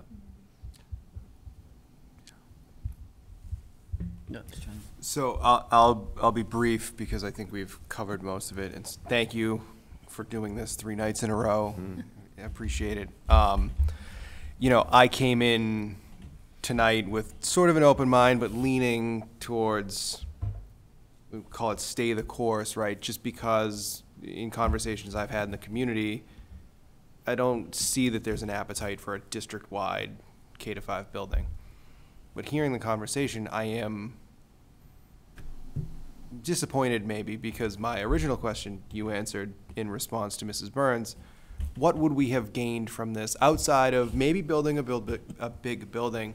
What would that study have gotten us? What could we have learned from that? And I feel like that information gets lost in, we don't have anywhere to put a giant building, so let's not do it.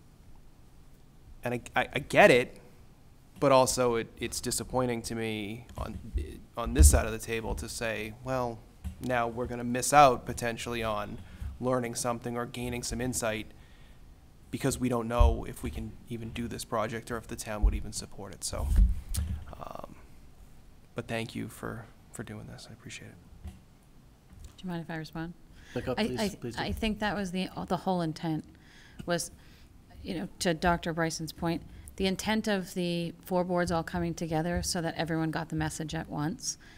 We didn't want to slight any one committee over another and make people feel like, we're hearing about this, rumblings on the street, and we just got a phone call after a meeting, and can you believe they're going to do this? And we wanted to make sure we provided all the information to you in one meeting so that everyone heard the same message. After that meeting, on May 31st, we had a subsequent call with the MSBA, which then led us to understand that the pre-K to 4 option would force us to remove ourselves from the program. So we wanted to clarify and make sure everybody was all on the same page, which is the presentation that we're giving this evening. But really, the crux of it all is that, studying a district-wide solution really is about studying the 6 schools. And whether there is land or there isn't land, again, I've said, you all live here. I'm sure you all know what's here, what's not here. But we as the experts, that would be our job. That's what we study. We go through every piece and every parcel and come back with the conclusions and all of the data for you to say, and it could be, you're right, there's no place to go. However, what we've learned is this, and this. And I think what really did get lost in all of this was we have no place to put it. We have no roads. You know, these are all neighborhood schools.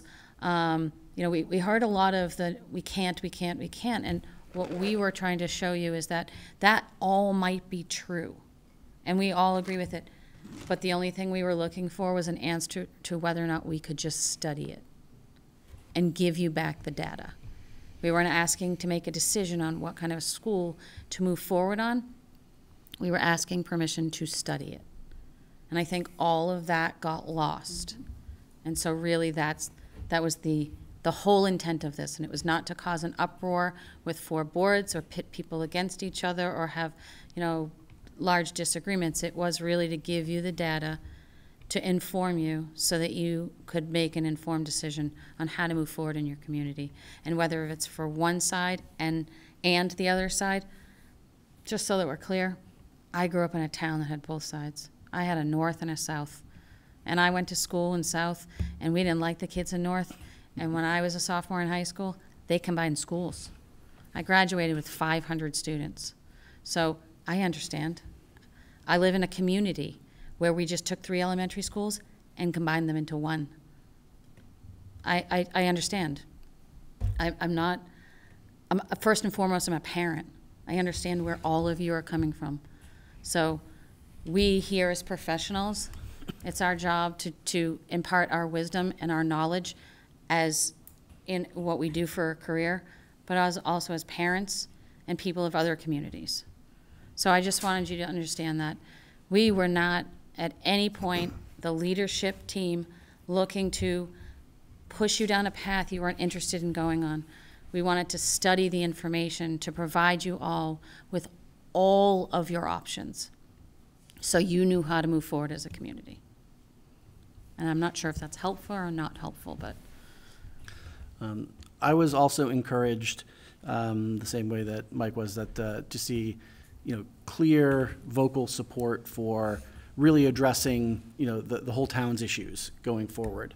You know, not just sort of this one particular project, because that's absolutely and obviously the way that we need to think. That at the same time that we're, you know, focusing on this one particular project, we need to just have the next one in mind and be thinking about, like, what can we do at what kind of parallel or staggered, staggered schedule can we start to kind of push that forward. I don't think that we have much likelihood, even if we wanted to, of getting into the MSBA a third time for schools on the west side of town. We've simply addressed our biggest our biggest building problems and our worst schools with this project. As the Andover example, Martha's Vineyard Regional High School applied 8 years in a row before finally getting their high school into the program this year, and I simply doubt that if we build this project and then come back to say just like, hey, we'd like to do something on the west side of town, now MSBA, that they'll consider that one of the highest priority building construction issues in the Commonwealth, which is what they're looking at each year. Just, there's no guarantee. Just people apply and they look at like who has the most need. And when we had buildings like Wildwood, then we were one of those communities that had the most need. And I don't think we will be going forward. So it's something that I think we also need to, recognize the, overwhelming likelihood that the next, whatever we do next, is probably going to be us. Mm-hmm. Which also, though, kind of frees us up, because if we're not in having to deal with the MSBA, I mean, obviously there's a huge benefit to being in there, which is why we're here now. But then, of course, we have more control over what we do and when, and the procedures are going to be different. So, but we need to be thinking, down the road, long terms. This goes back to Mr. Smaha's points about the age of our schools now. This is something that we are doing for the future of schooling in Wilmington, and it's not going to be. It's not even for us. It's just like our kids are not going to be in this school, even the one that we're building now. Hardly anyone who is currently in the district is going to actually have children in the school.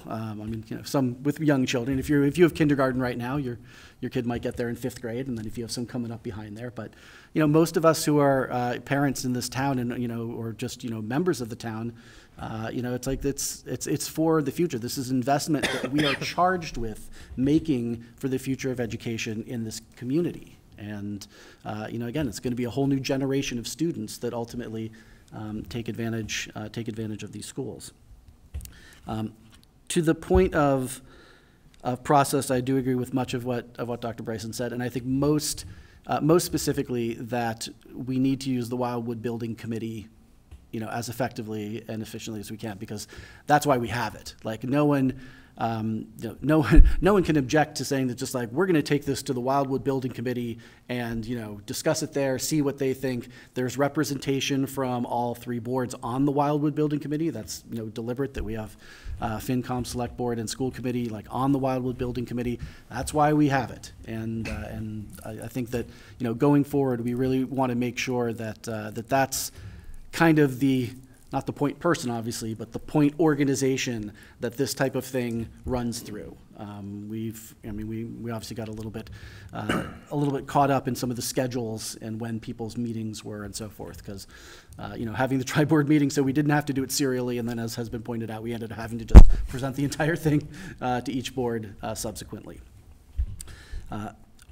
On the actual option here, I think in the end we probably end up in the same place. So I think even if we do it that way, we probably get here to the same position. And even though I keep calling it tri-board, but I guess it's more like the quad board meeting, quad committee meeting. Even though at the time there seemed to be by the straw vote we took at the end of the meeting, there seemed to be some general agreement of, yeah, we should pursue this. But I think the additional information we got really changed, very clearly changed how we look at that. Because initially it looked like we'd have more options to study, and in particular, that one that we really didn't want to say we didn't look at, which was dealing, as Dr. Brand said at the very start, with that capacity issue. Well, it turns out that the capacity issue, at least as far as moving 8th grade to the high school and 5th grade up, it turns out that's off the table. Can't do that without withdrawing from the program. So that's no good.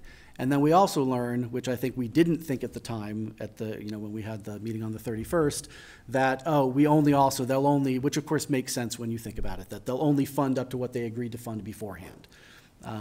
You can look at a larger school, but they're not going to pay for anything beyond what you've done. So we get that additional information, and our options have shrunk of what we can study, and the appeal of those options have also been reduced.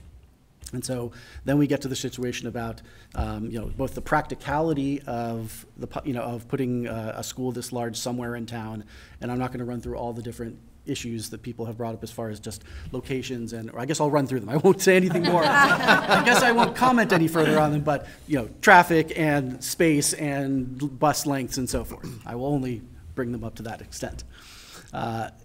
So there are plenty of issues that go for that, but it's really also I think an issue that goes back to this: what do we envision for the future of education in Wilmington? What do we want? So even if it were possible to do, is that what we want? And there really doesn't seem to be, I think, in my judgment, any appetite that has been expressed for that type of solution. And I think maybe we could have gotten some potential criticism for not even exploring the possibility of using extra capacity at the high school or in the middle school to solve our problems. But I don't think anyone's going to say just like, well, did you study, a 1,500 student school that we'll put in one place in town, and every elementary student in every corner of Wilmington has to be bused to or driven to.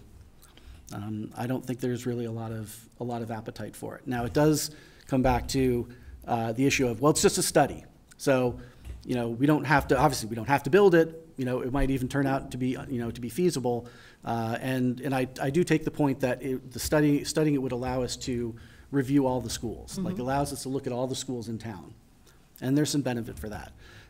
But ultimately, if that's the real reason for it, if we say, well, we don't really think this is going to work, no one really wants this kind of school, But we'll get to study some other stuff that we might find useful when we're actually dealing with the west side of town. I don't know that that's a sufficient justification for putting off this project for what realistically is going to be a year. So we've talked beforehand, we talked about like a 3 or a 6 month delay, and that's kind of in the process, but as has been pointed out, it's really a 1 year delay in the project because, you know, for this type of occupancy, we occupied this building mid-year over February break. But that's just a high school built right next to the old high school. So the buses come to the exact same place. Everyone just walks over and carries their stuff to the new building. Even that wasn't easy because you have to move all the We classrooms. hired movers. Yeah, I mean, yeah, Point I mean, that out. That's not, and yeah, I mean, I'm not saying that that was simple. But yeah, trying to consolidate 3 different schools to suddenly all come together in one school, like, I mean, it's, no. So it really, you know, it's pushing it out for another year. You can't occupy it to the next year. And so based on, you know, the totality of that, I don't think in this circumstance that trade-off is ultimately going to be worth it. So I'll stop there. Dr. Bryson. Can I just ask the leadership team, if you didn't have to get anybody's approval, you didn't need anyone to say, yes, go ahead, what would you want? What would you have done? So say there are no committees that have to approve anything. You're sitting in that meeting, Dr. Brandt, right, and you're talking through this. I mean, this must have been a pretty interesting conversation. I think we were saying, like, it would have been nice to be in. I would have loved to have seen how that evolved, because there was been some pretty significant interest in discussing this to bring it forward the way it was. So I'm just curious, like, is this a mistake? If we don't, I mean, you're the experts, you're the leadership team, right? Those of you who sat, and I'm referring to anyone who sat in that space, if you did not need our approval, there were no votes necessary, what would you do? This is like a business, you're running a business, this is Google or wherever, where they get to just do whatever they want because they don't have to necessarily do that. Is that true? I don't know. I don't know anything about schools. I assume that's how it works. Is that not how it works? But anyway, so what would you recommend? MSBA is not involved either? Nope. Just you, just the leadership team. Yeah. This infamous leadership team. We need a name. Oh, I'm going to use it over and over. I guess it's a little different when there's not a process involved, right? If you're talking about me building a 1,500 student house as opposed to 2 1,500 student houses for myself and my family, I guess I'd want to know if one or the other made more sense. But that would just be us working in a vacuum, right? This is so much different than that. So having those discussions yielded, boy, we got to get more information and share this with the different boards in the community. So it's a little unfair, I guess, to try and answer that. I think you'd all answer me, but please. She's the ringer on the board. Yeah. But honestly, I will say, because I've had the privilege of attending all those meetings, right? And we're constantly thinking about it too, Sure. and taking all that information in as it's presented. And what has come, and I'll speak for myself, right? Because we haven't really talked about it. It seems to me that the potential time lost for not coming to a consensus solution for a larger school, while it's a year for a 50-year solution, there are costs associated with that. So not only for the Wildwood students, but monetarily. The idea that we've heard tonight and been kind of rattling around in my head, if we can do the 750, if it comes down to the 755 student solution, I'm looking at the screen up here, for the north side, that you simultaneously study the west side, right? So, as I think you said, MJ, you set yourself up for the next step for that. And I will say, we've had a similar solution in the town of Westwood, where in that case we were doing a 3 elementary school project study there in all different consolidation configurations. And it turns out that 2 got selected and 1 did not. So in that case, the school committee's like, well, wait a minute. We can't just leave these guys over here by themselves. They're going to sit there and say, what about us? So that school committee did hire us to do a separate study on that elementary school so they would know what could happen to that school. It's not going to be simultaneously, but down the road. So we've had that experience, and maybe that's appropriate here. Mr. McCaldy? So I have not worked in education, but I wanted to back up what a gentleman over here said. So, coming from my corporate experience doing capital expenditure plans, not a 50-year time frame, but 5, 10, 15-year time frame, the short answer is we look at all the options and we roll them all up. But we also need to look at the risk-benefit profile. So the risk here is the time lost. I think you do have kindergarten that I think we have a good temporary solution in right now, but it's not like a great long-term solution. So the opportunity cost is something that we would have to weigh in when we look at that. But in general, I work with all scientists and engineers. We want to see all the data, we want to see all the options, and then usually the best option kind of bumps up, or a different option than what we originally thought actually comes out to be the best solution. I just can't resist to jump on this opportunity, but it was a great question, Dr. Bryson. I won't speak for my colleague here, but I think the answer would be yes, that, to explore, to think outside of the box and think beyond the conventional template of our school system.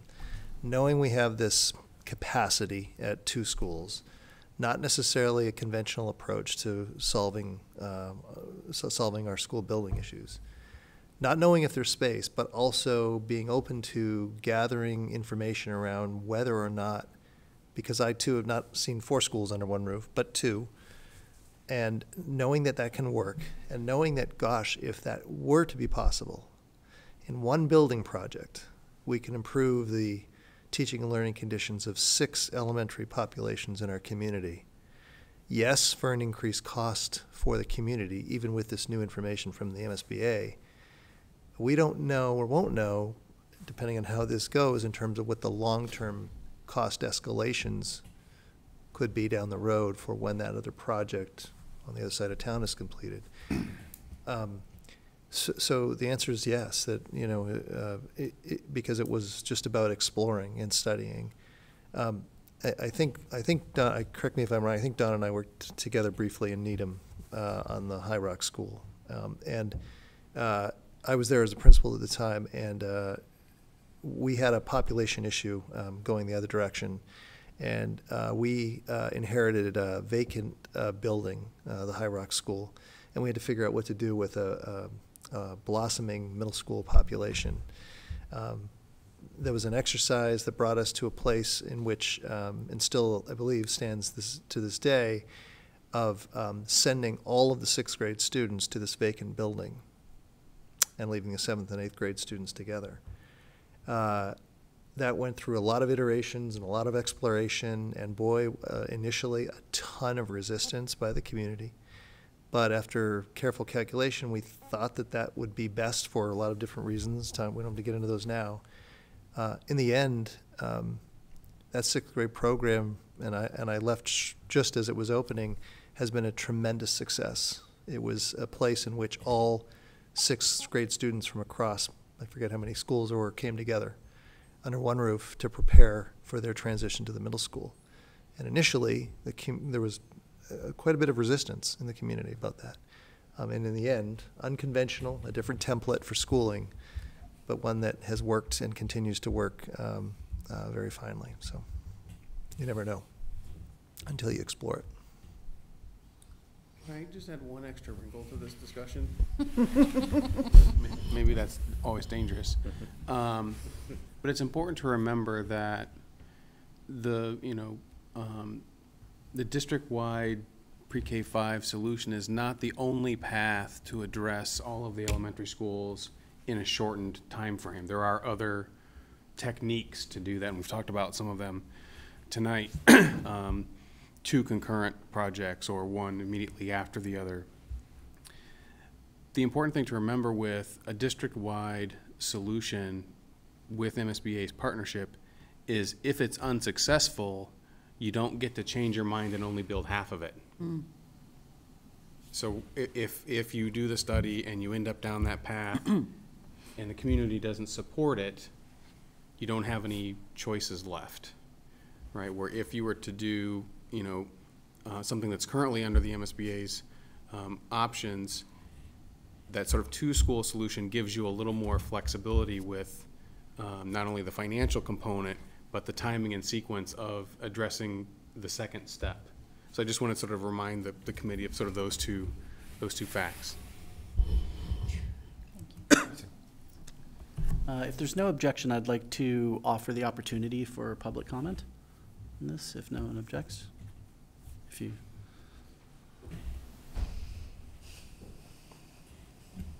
Thank you for having me tonight. I've been to all the meetings now. Sorry, for the record, can you please state your name and address? I mean, I know who you are, but. Come on now. But there are formalities to be observed. I've sat through and chaired these meetings. And just so Jen knows, there is no land. We need 20 to 25 acres to build a building that would accommodate, acres that would accommodate a building that we want to build. And we do not have the land. The only alternative we would have to centrally locate a school like that is to eminent domain. And I will promise you right now that if the town had attempted to do that, we would end up in court in litigation for years and years and years, because no one's going to want their property taken. And we don't, it's not where you could say, we have 20 acres here, and we only need 5 so we can grab these 3 or 4 houses. It just won't work, unfortunately. The concept was good, but when you don't have the most important part, you got to walk away from it. As hard as it is sometimes, you have to walk away. I like the concept of the 2 elementary schools. And as we talked on the select board and the finance committee last night, let's not sit back now and say, okay, we're going to build this. I'm only using this because no decision has been made yet, but pre-K to 5. And don't stop there. Jump right into it. We can be also looking at what else we have to do. But we also have to be very, very, very conscious of the financial end of it. Mm-hmm. Very conscious. The town's paying for, the residents are paying for a new town hall, school administration building, a senior center.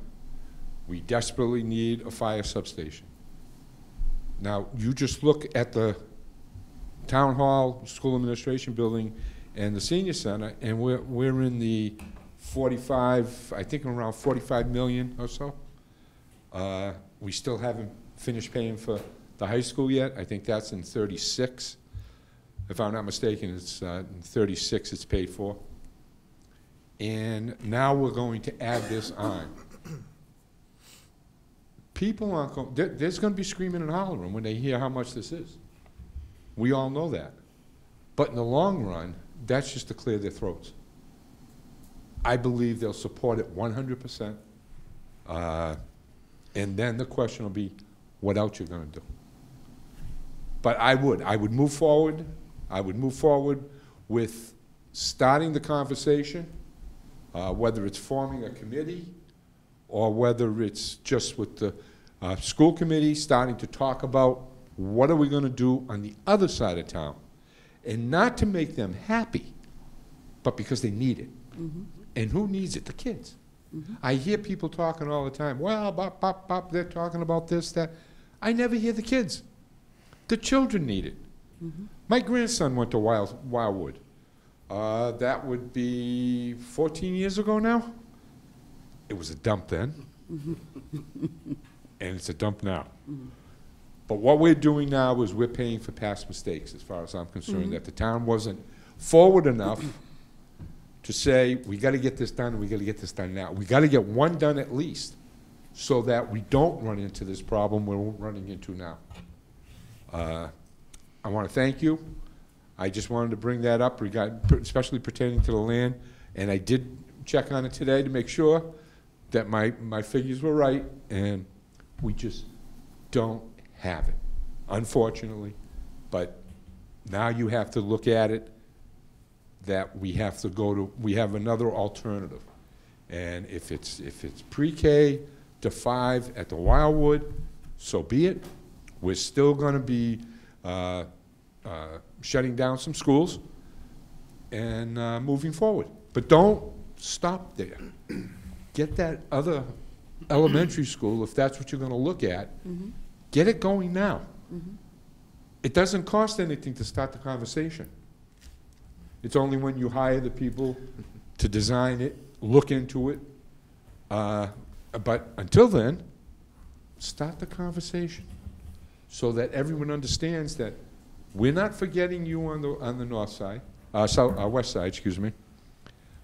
We're going to be there, but we have to. The main priority was Wildwood, and anybody in town that knows the history of Wildwood is not going to argue. Number one, because they knew what the school was, and I know it might not be proper etiquette, but it was a dump. I felt bad for the administration, the teachers, the students, but everyone knew it in town. So when it came up that we're going to be building a new Wildwood, you didn't hear, I don't see people pounding down doors, picketing, saying no, no, no. I'm hearing just the opposite. But I'm also hearing, what are you going to do with the schools on the other side of town? And that's where you step in and you start the conversations going. Thank you very much. Thank you. Thank you. Thank you. I would entertain a motion. I think we're ready to vote on this. If someone would like to make a motion. I don't want to make a motion, but I do want to say something before we Then vote. please. I just wanted to, Please say something. I think I praise this committee all the time, but I really want to commend all of my colleagues for just really thinking this through, being so thoughtful and so respectful of one another and others' opinions, and for participating in so many meetings this week. So, and to our leadership team and to, well, the leadership team, thank you. I know it's been a lot, and so we really do appreciate that you've given us all this information and been so respectful of our time. So, thank you. But I'm not making the motion. I'll make a motion. I move to, I guess, forego the expanded option and stay the course, as it were. All right, I think that's clear enough. Do we have a second? All right, so we have a motion from Mr. Fennelly, second by Mr. Turner. Any further discussion?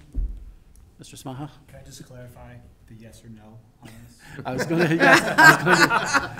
So a yes vote would be stay the course? Yeah, a yes vote means that we do not return to the MSBA and ask to study additional options, that we work with what we currently have. All right, so we have a motion and a second on the floor. No further discussion. All in favor? Unfortunately. Can I vote halfway?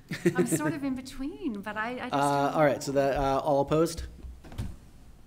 All right, so the motion passes 5-2 with Ms. Bryson and Dr. Bryson and Ms. Burns in opposition. All right, I think we have some visioning to talk about. You guys still? Nice so you're not done. No, you don't get to go.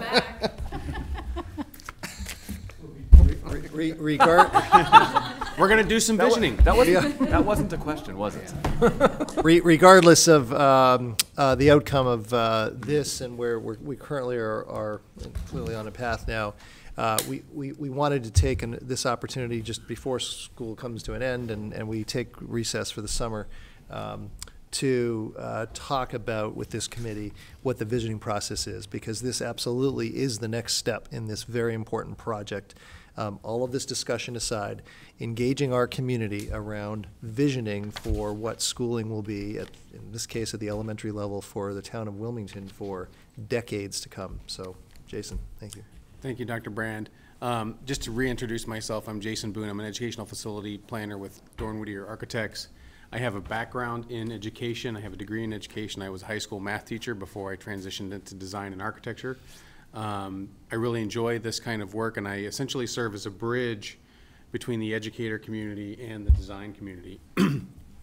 We've been labeling this work visioning, but you'll notice that we have the title on the slide as planning and programming work plan, and part of the difference in nomenclature there is that what we're going to describe tonight is some activities beyond just the 4 visioning sessions that we're talking about, because these kinds of projects take more work than just those kinds of meetings to define them, to set them on the right course. So we're going to try to briefly describe all of those things, and we encourage you to sort of interrupt us at any time along the way and ask questions.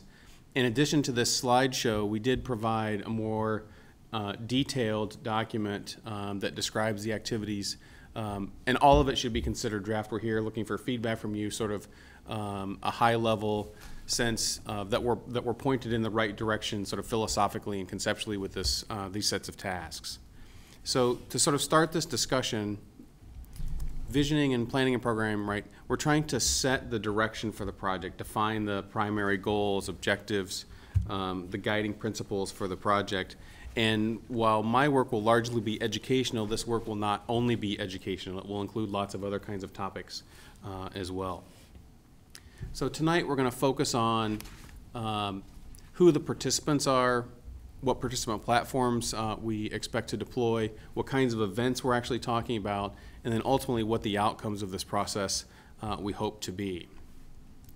In terms of participants, I think our objective is to cast a wide net, right? We want to invite people to the table that are representative of the entire community, right? Not just the school committee, not just teachers, not just the north side of town or the west side of town, but the entire community. And this is sort of a theoretical list of people that we find helpful to participate in this kind of work. And not that they're in sort of any priority order, but students are an incredibly important part of this process. Yes, this is an elementary school project, but we found that even at the elementary level, students can have a very strong voice, can often shape the direction of the project based on their experiences, so we think it's really important to include them.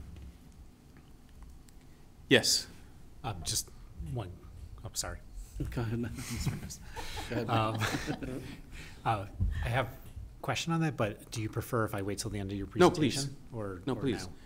Now? Yeah, so this is a really comprehensive list. I'm just kind of wondering, how do you go about, selecting people? Let's say there's an overwhelming interest. Do you cap? Is there anything else? And with students, my daughter's in 2nd grade. She was here tonight. She loved the elevator in the school, so you would get feedback like that. So in terms of logistics, we would lean on the leadership team to help us shape, how this really works. But some things that we've seen in the past, sometimes we've seen it an invited list. Sometimes we've seen it a pure open call. Mm-hmm. In fact, in Acton-Boxborough, we had 80 participants rather than the number that we're going to share in just a couple of minutes. It's about half that. But Dorn Whittier is in a position that whatever you decide, whoever you decide to allow to participate, we will accommodate them. Okay. Okay. All right, thank you. Dr. Brandon, I don't know if you have any No, other thoughts the about only that. thing that you might talk about this, if I forget, is the, one of the challenges is the consistency piece, though, right? That for, as will be explained, for these sessions, it really is going to be important to have consistency of representation or involvement. Right. And so that in and of itself may prove to be challenging, but it's not one of those, as Jason will explain in a minute, it's not really one of those sessions where people can kind of slide in and out because there's a very coherent process from one place to the next in a continuum. And so while it's helpful for people who decide to participate in each of the, particularly the 4 visioning activities, we're going to work very hard to meet them where they are. So when we talk about the participation formats, we're proposing a number of different ways to engage people, including things like dual sessions or hybrid formats or even remote asynchronous formats, so that if someone can't attend a particular meeting at a particular time, there's another opportunity for them to have that continuity of participation throughout the process. Mr. Chair, did you have a question or a comment? No, I don't. Please continue. So typically what we find works really well is a participation group, in the 30 to 40 range. But again, we don't want the district to feel confined to this range. If you, reach out to people who are interested and it turns out to be a bigger number, Doran Whittier will find a way to accommodate that. Often when the number gets bigger, the real challenge becomes the facility that you need to have an in-person workshop. But we can work with a size depending on how many people are interested.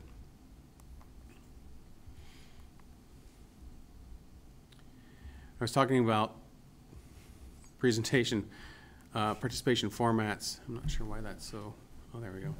Okay. Thank you. That was interesting. We have some new tools in our toolkit that we've been using in the last several years now that we can do this in many more ways than just, sort of being in the same room together. There is real value to some of these particular activities for being in the same room, so that would be part of what we propose, but also having the ability for people to participate remotely but at the same time, offering these activities more than once. That's what I mean by dual sessions, perhaps an AM session and a PM session.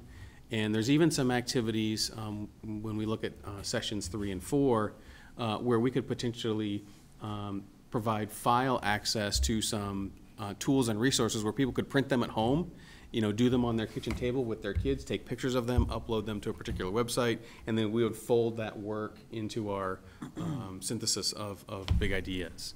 So in terms of these platforms, again, this is an effort to reach people where they are. And if there's any sort of feedback about this, if you see any sort of big issues with this, we would be interested in hearing that feedback.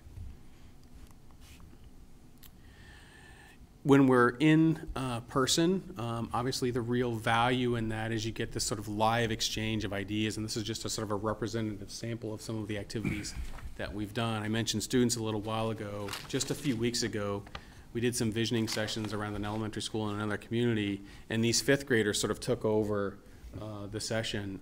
In fact, one of them decided that they wanted to be in the design industry when they grew up, participating in this. So there's real power in being in person, and so we wouldn't want it to lose that as a platform for engaging with folks.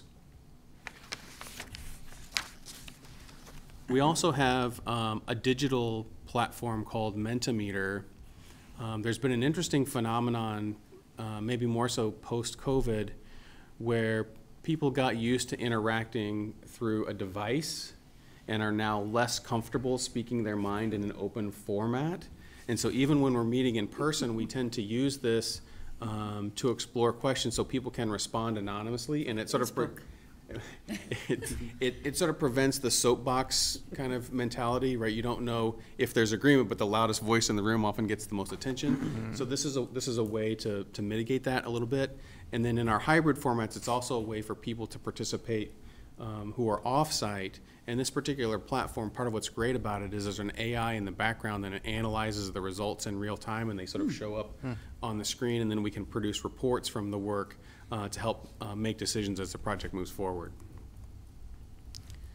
This is some representative examples of some things that could be sent to people digitally, and they could print them at home. I'll just quickly characterize what these are.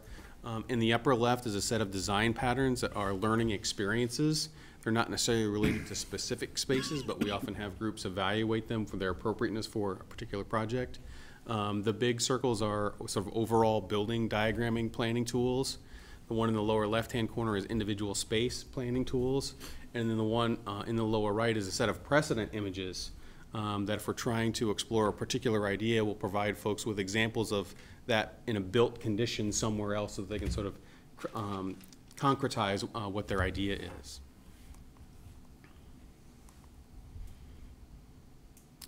And then so the kinds of events that we're talking about for this planning and programming segment, particularly in this first phase, this preliminary design program phase, we would want the design team to go to whatever schools are involved in the project and interview the building principals, walk through them not with an architectural lens, but with an educational lens, find out what's working really well, find out what's not working so well, if there are any early visions for what the project should and be able to do. We talked about having 4 visioning sessions. I'll go through those in more detail in just a moment. The preparation of space summaries, for those of you who have been through an MSBA project, this is the document that communicates every single space that goes into the building. And that will be a process to prepare that. It's one of the key outcomes that comes out of visioning. And another one is the preparation of the educational program. This is largely the district's responsibility. It's about communicating teaching and learning to inform the building project. And so in terms of visioning, we're talking about 4 sessions in total. Now that we've made sort of the decision about what grade configurations are on the table, we would likely start this late in September, in the fall of this year, and try to conduct them sort of between the fall of this year and, sort of before Thanksgiving. But we haven't yet talked about schedule with the district, but that's sort of the general time frame. The first one would focus on district-wide planning, some of the issues that we've talked about. The second one would focus on teaching and learning. The third one would focus on overall planning for the building, and the fourth one would focus on individual space planning. It's this idea of sort of going from the broadest set of issues down to the smallest set of issues.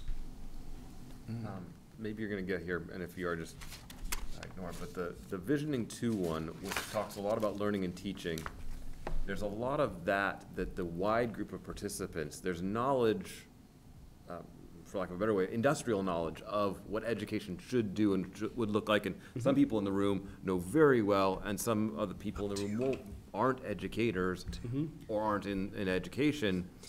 Is there an element of giving people the knowledge before they get into that conversation to actually be helpful and productive in that conversation? Because particularly that one set of the 4 visioning seems like the one where the most germane knowledge is going to be held by the least number of people in that long participant list.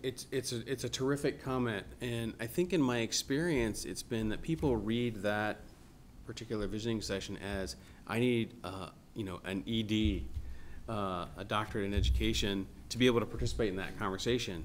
But I think tonight's school committee is a good demonstration of that that's not necessarily true, right? The students that came in tonight, they're saying, wow, this is, right, this externship experience was really great. We want school to be more like that. Those are the kinds of conversations that will happen in that moment, right? We might talk about how the school schedule works. We might talk about authentic learning versus, direct teaching.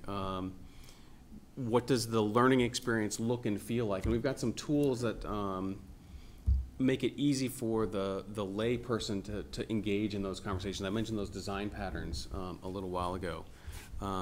But even though it feels like you might need to be an educational expert to participate in those, we've been successful in facilitating those conversations with people who aren't educators at the table, and them still contributing in a very, really valuable way to that discussion.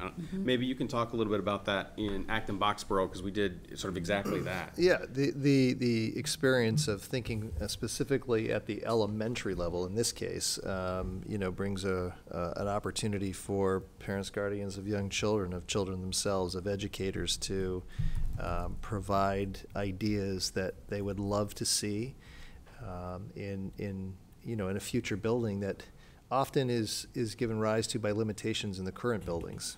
Such things as, wouldn't it be great to learn outdoors at times? Wouldn't it be great to have classrooms that have more flexible space at times because we can bring together 2 classrooms? Like, those kind of ideas surface, and not as Jason is saying, and they sometimes surface not from the educators necessarily, but from those others that are involved in the conversations. Yeah, and it's always enjoyable when those kinds of topics come up and they can inform the project in a way that they might not have if they hadn't been at the table. Wrong button.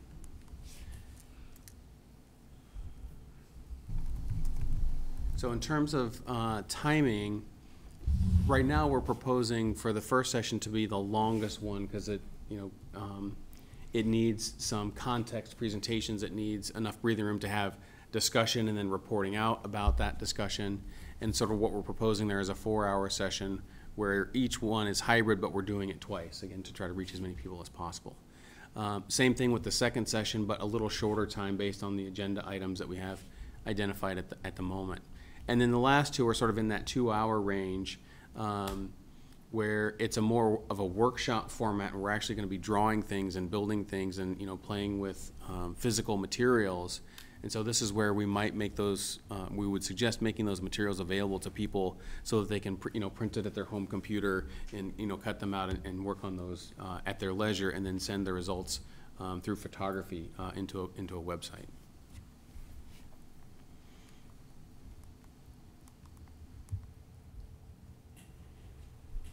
Yes. I have a quick question. So when you say in the Visioning 1 that hybrid, you know, with synchronous in parentheses, so is that like a hybrid, like in-person remote, but all synchronous? What do you mean by hybrid? So by hybrid, I mean people sitting elsewhere can experience exactly the same thing that's happening in the room. So we'd be broadcasting live through, probably through Microsoft Teams or some platform like that, so that people can visually see the resources, they can hear the conversation, and when we mix that with the Mentimeter platform, right, they can engage in the conversation just like everybody else in the room. We use the word synchronous versus asynchronous, where we might do a recording of a meeting and someone could watch that at their own leisure, but it's much harder for them to participate in real time. So that's why we put the sort of synchronous. Okay, so but of this, actually, it was more about the hybrids. So this is like of those 40 people, some of them are present in person in the room, and some but of them others are not. can just be watching. That's correct. Others are remote. Okay. That's correct. Yep. And we'll have to establish norms for, you know, how we engage with the people to make sure they have the same sort of experience that the people are having live in the room. So in terms of the basic agendas for each one of these, again, all of these are up for discussion.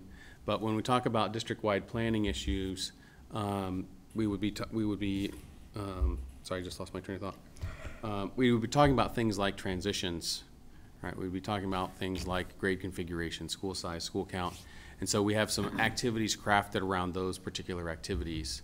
You see things related to the teaching and learning process, educational intent, and learning experiences. And again, we've got several tools available to guide those discussions.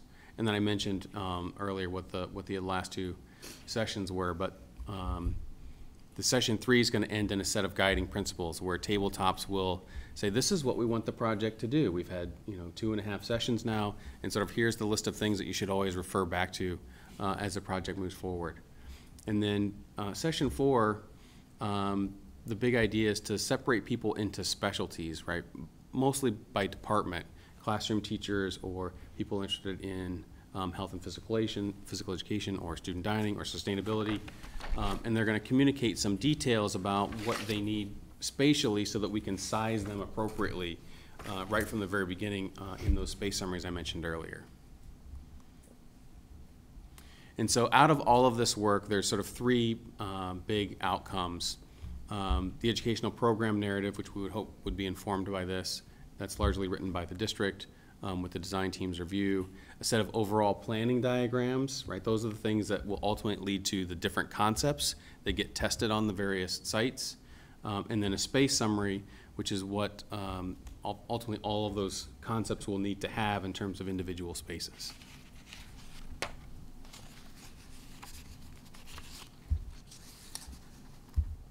So pause there for any additional questions.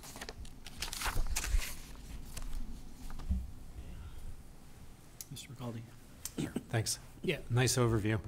So regarding the work plan and the session details, I'm a little concerned that these sessions need to cover a significant amount of information and need decisions maybe in a timely basis with a fairly large group of people. I was just wondering if you could maybe speak to how this process has worked in your past and how maybe you've overcome that perceived challenge that I have. Yeah, I think it's important to communicate to everybody who's involved sort of right from the beginning that this visioning group is not a decision-making group. They're an information-gathering group. And so typically what we'll do is we'll document everything that comes out of each one of these visioning sessions, try to synthesize that, and then put that in front of the leadership team first, and then in front of the school building committee, to make sure that we're digesting the information correctly and that everybody sort of agrees with what's come out of those. So it's sort of that 3-step process of documentation, synthesis, and then you present those sort of outcomes to the various groups who are in a decision-making capacity. Does that answer your question? It does, yeah, thank you. And then just a comment, so a question I did have was about how you prevent the loudest voice in the room, and I'm glad to hear you have a mitigation against that, so that's great to hear. Mr. Smaha? I think my question might be the same. So I just want to make sure that I'm totally understanding this. So at the end of this visioning process, right, there's going to be a presentation to the boards. Is there a recommendation? So I guess what my question is, let me step back for a second.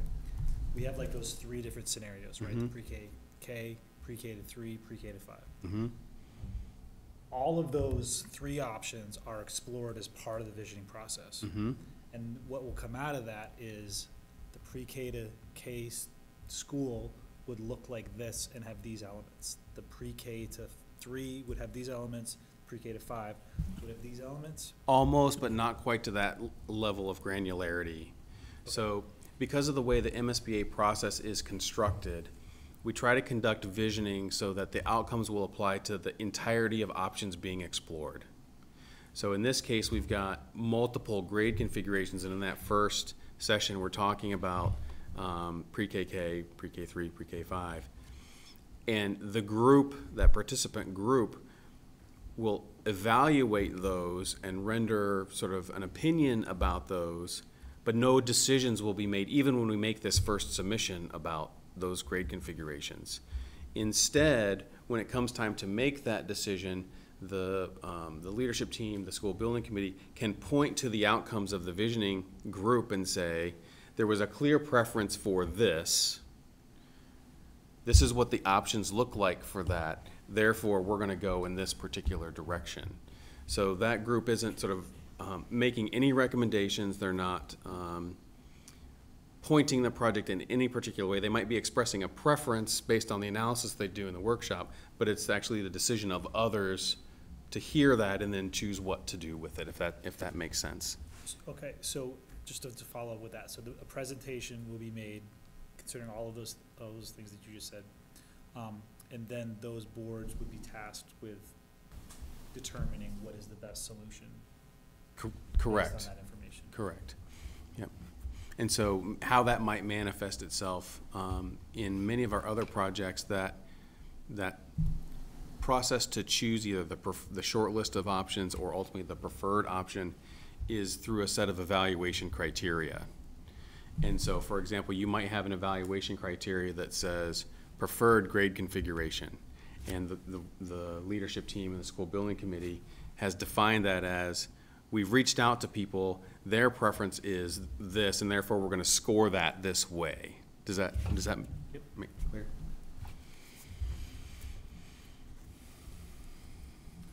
I have a couple of two questions. One, which is kind of following on from Jay's question, just making sure that I understand, because so you talked about that the order of the visioning goes from the general down to the specific, that you sort of look at the big picture, but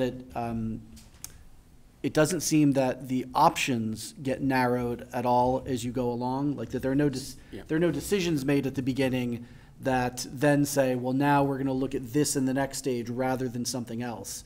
That at each point, everything, like as you said, all 3 options are kind of being looked at and studied at each stage. Right. So let us be clear about that process.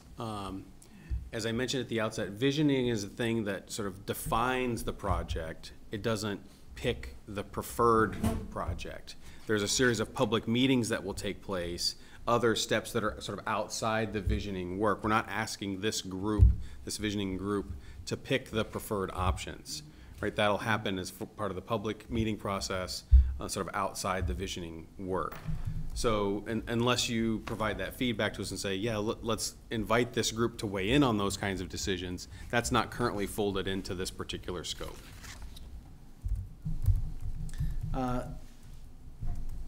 So when you talk about, like, in the district-wide planning in that first meeting, that grade configuration is discussed. Now, that's obviously going, a big thing, and that's kind of the whole issue of whether it's a pre-K to K, pre-K to 3, or pre-K to 5. So, I mean, I mean, we already know that those are the options under consideration. So what does it mean to then vision and describe those? Like, are they looking at pros and cons of those different possibilities, but then just, putting down like, we think that this has this, the trade-offs for this are X and Y and Z, and the trade-offs for this other option are A, B, and C, and then all of that is just available later down the line. Do I have that right? Exactly right. And what we find is, those of us who have been thinking about this for a while already have formed sort of a disposition about that.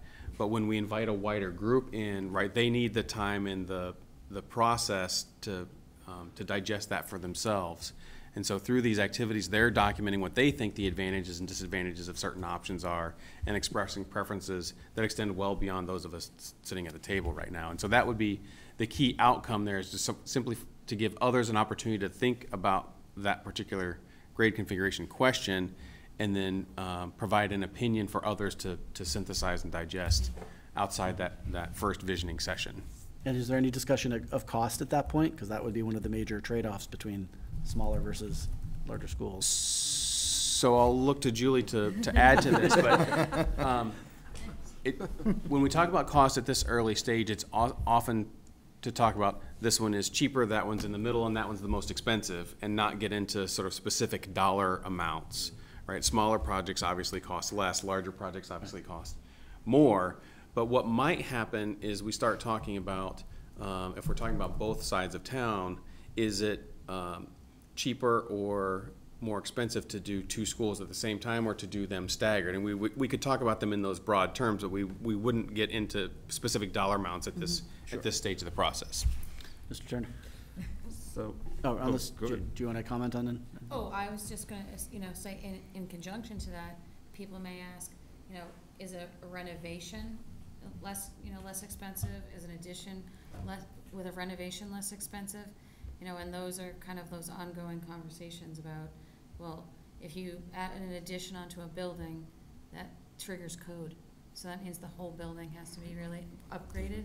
So, it is never our job to steer you in a direction. It's really about what you're looking for as a whole, but we can only offer the valuable advice over the course of the year. And the MSBA does have on their website numerous documents that can show you the costs associated with, new buildings, square footage. I mean, they have data since 2006, I think, or something. So there's plenty of data out there for us to look at. One thing I would like to sort of piggyback off, but not make anyone confused. Try not to confuse anyone. But this is a really wonderful process, which brings communities together, different groups, students, and everyone, where everyone gets to give their input. And it's, one visiting session I went to, some child said, I want a heliport on the roof. We were like, okay, put it on the board. We all knew we're not putting a heliport on it, but it was his vision. He thought, wouldn't that be great? Someday we could just fly to school. And so we don't take, there's nothing that was too small. We really could use those. But as part of the process, once we get through visioning and they collect all the data and they start putting together, what the school could look like, and they give you multiple options, we have to submit to the MSBA multiple options. We have to show them what just a renovation would look like. We have to show them what an addition renovation would look like, and what a new school, and that we've done our due diligence on all of it. And so they take all this data and they show it. And once we get further down, you put your first submission, and you get further down, we get to the PSR. That's our preferred schematic report. That's where we've narrowed it down from all those options to this is what we want. And they take all of these building blocks that they came up with in these meetings and all of the information that was provided, and they say, okay, what's the most important thing? And you get people, safety, right? When we think about a school these days, safety, right? I'm just using that as a parent, right? So they start envisioning it and they start putting it together, and they, when people say, whoa, is it safe? Yeah, look, we designed kind of, and we always say it's like just square boxes all put together at first. There's no walls or, electrical outlets and things like that. But the safety of it, right? Oh, yep, look, we did, we designed it like this. What are your thoughts? And it's all of the information that Jason gets from all of you that helps create that space. And it's really, really important, and it's a really, really, really cool opportunity to be part of something. So I mean, the heliport was another one. Murals on walls, you know, I've seen that done, and, you know, No. Mr. Turner. So, to be honest, I don't know where this question fits, and it could be in the MSBA scope, it could be in the visioning, it could be in the post-visioning piece. One of the things this district has focused a lot on over the last many years is bringing as many children as possible into the district who have special needs, as opposed to taking them out of the district. So when we talk about the scope of 755 students, that's based on a current capacity for handling different special education needs. Is it part of the MSBA scope to say yes, no to that, or is it part of the vision that we want to continue with that path, or is it part of the, after we get there, and we're actually designing the building, we say, well, we would want to have these extra spaces to do new things. I don't, where does that go? The location for that conversation would be envisioning session number 2. In our experience, the MSBA and the Department of Elementary and Secondary Education have been incredibly supportive of special education programming. And so the MSBA will view this from a space perspective. Yes, 755 students, that will be the enrollment, that won't change. But if we want to design in spaces to support special education students that will attend this building that aren't being served by the district, they're being served by, you know, other entities, we can include them in the project, and the MSBA will weigh in on whether or not they're eligible or not. In my experience, there's been very few circumstances, even like the one that you're describing, where the MSBA has said, no, we're not going to participate in that special education space. Please. Anything to add to that, though? I think I would probably venture to guess we're all relatively in the same age bracket of where we went to school. When we all went to school, special education was in like a remote part of the building. They kept them over there. The MSBA is really, really, really done a great job of working with all of us to bring special education in inclusive areas.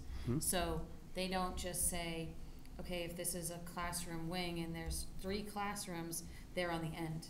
They bring them into the middle so that they all feel like they're included. So I just want to make sure that, you know, we take special education, ADA requirements, all of that extremely seriously, and we make it a focus of what we do, so that everyone feels in the process. So you've indicated that several times that we need to study like all 3 ways we might improve the schools: the new construction, addition, reno addition. I forget what the phrasing is, but that we have to look at those possibilities. Doesn't that radically change the way that you can do your visioning in all those possibilities? I mean, if you were looking at the Wildwood and just sort of saying like, okay, well, new school construction, well, now the sky is the limit. It's just like, all right, tear down that building and let's get a modern educational facility in its place. And what's the best we can do now? Whereas if you were said just like, all right, well, you need to renovate the Wildwood, and then you'd be like, well, my vision is it's not terrible somehow, and I mean that just how do you have to do that in all 3 situations? It's a terrific question, and I think our approach is one of let's collectively agree on what the ideal is, right? And then it's the challenge of the design team to realize that ideal in all 3 of those scenarios. And then what will likely happen is certain options will perform better than other options. And then that becomes part of that evaluation criteria process. How well did the option we're looking at perform relative to educational issues? Repair, probably not very well, because we're not, moving walls around. We're not making the building bigger. We're not putting an addition on it. Addition and renovation, maybe, right? There's an awful lot that you can do with existing buildings if you're willing to, consider it a blank slate, right? And then obviously a new construction is a blank piece of paper, but I think that's our typical approach, is that we want to define what the ideal is, and then the design team would work to prepare options to meet that, knowing that some options are going to be more successful than others. Does the MSBA ever steer districts towards one of those options? Like, we have to study them all, but do we then have free choice of what we pick? Or do they exercise influence there? Typically, yes. The district has, full license to evaluate the options against criteria that they define themselves and make a selection based on what they think is best for their local conditions. The phrase that the MSBA uses is educationally appropriate and cost-effective. They're looking for the most educationally appropriate and cost-effective solution. We've seen in many districts where it's not the cheapest solution and it's not the most expensive solution, but it's sort of somewhere in the middle to satisfy that basic criteria of educationally appropriate and cost-effective. But I don't know of very many, if any, circumstances where the MSBA has said, "Thou shalt do this," or "Thou shalt not do this." Right. Mm-hmm.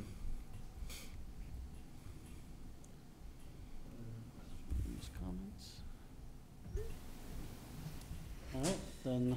Yeah, thank you.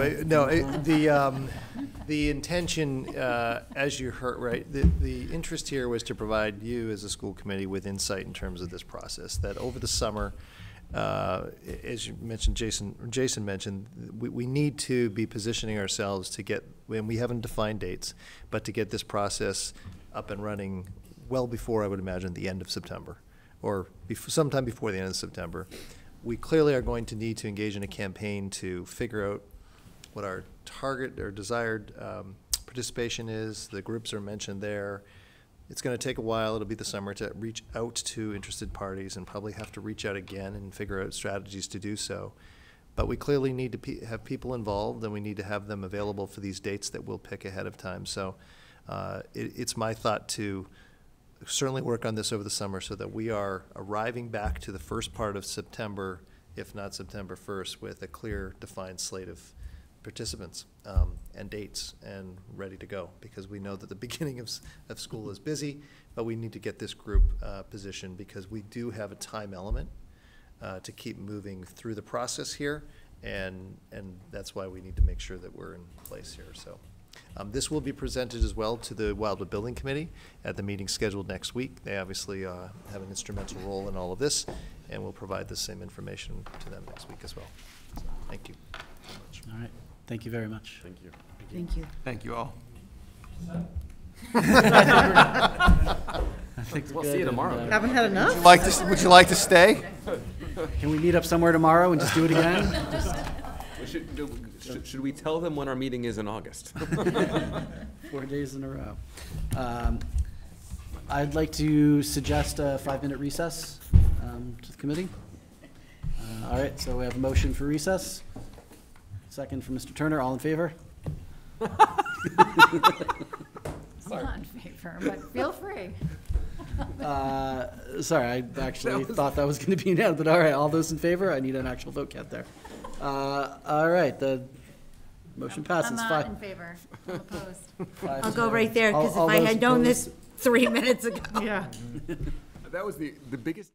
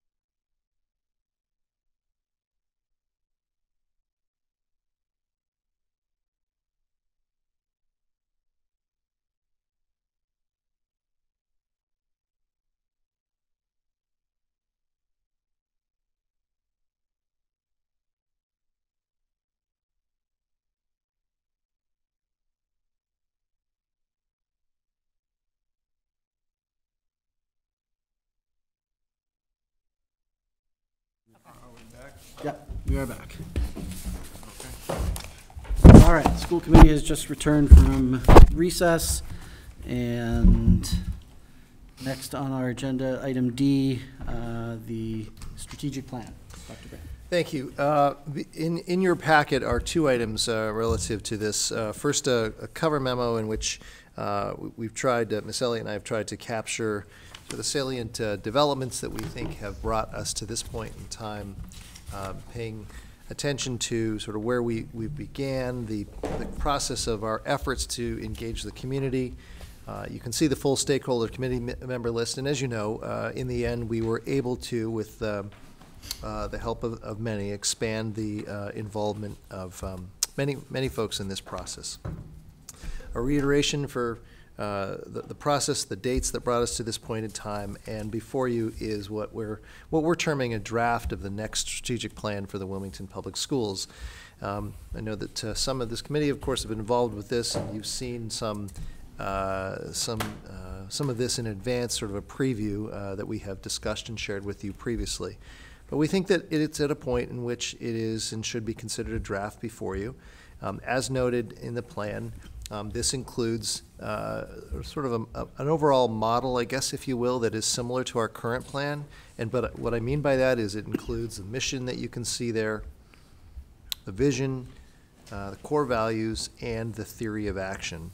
I just want to pause on that before we get to the other parts of this.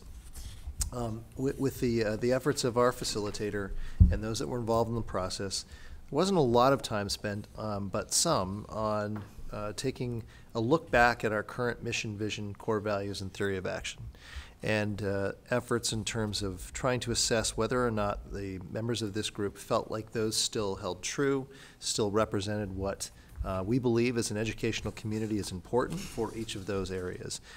As pointed out in the cover memo, largely speaking, those have remained the same and are here as part of this plan that really do resemble those that are a part of what was the 2019-2022 strategic plan.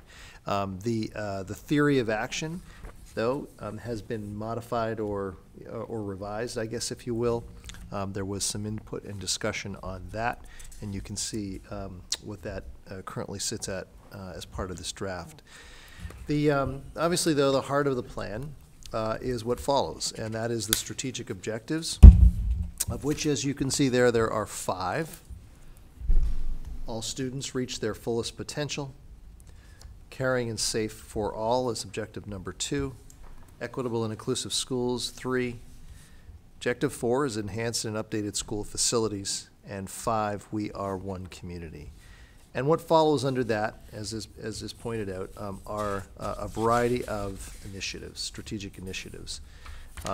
Since the last time we had this before you as a draft, Ms. Elliott and I have worked through also trying to take careful consideration of the feedback that we have received most recently in the process, that the results of the survey were included, right, Ms. Elliott, in the packet as well.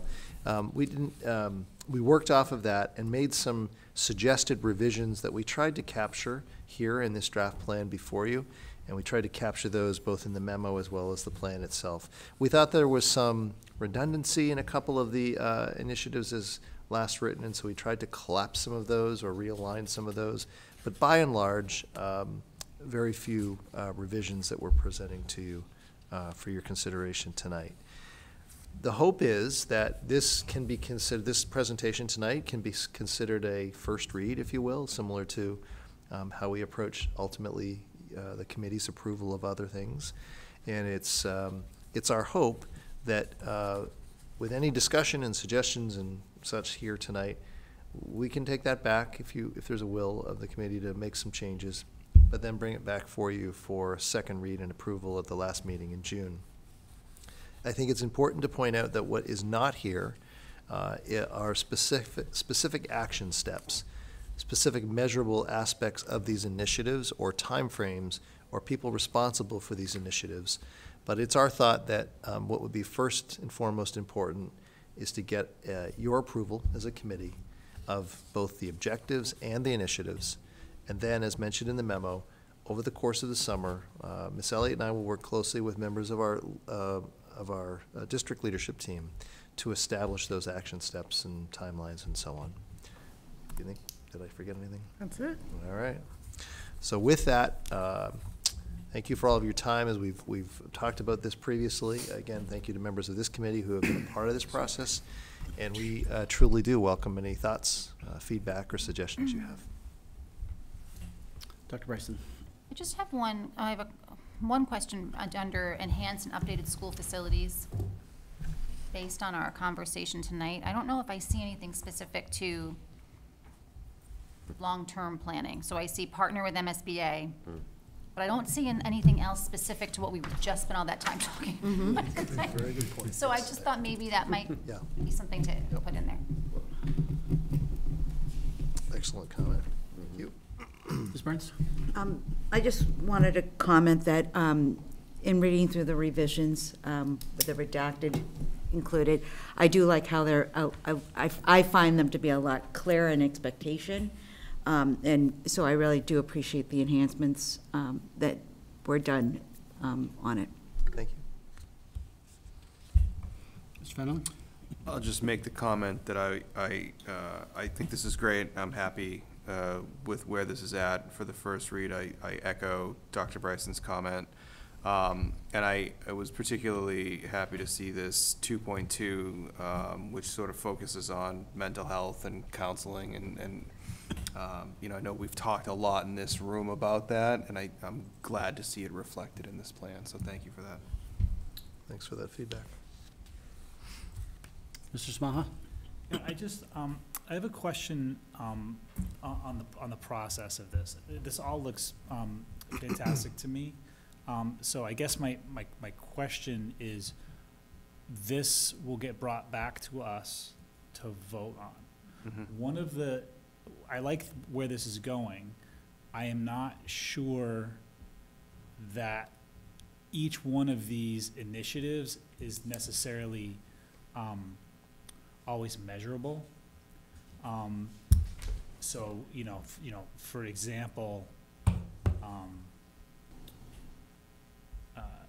there's one, like 1.4, enhance the integration of social emotional learning competencies into daily instruction. I don't necessarily know what that, I mean, I know what it could mean. I think there's a lot of different interpretations of that. So without knowing how it's going, what the measurable objectives are, and I know that's going to be the next step, is that level when this gets back to us, are we going to know what those sort of more measurable objectives are, or are we just approving like the more higher level strategic initiatives? I guess that's my question. Does that make sense? Well, do you want to Sure. jump in? Well, I think so it's sort of, we're in that difficult place in that there's a lot of work that will take place to really map out an action plan for every initiative. So we went through with the lens multiple times, having the dialogue without going through that whole step. What would our action plan look like for that? Do we have a solid action plan for that? We eliminated some of these based on the fact that we both said that's actually redundant of the other action plan we just talked about.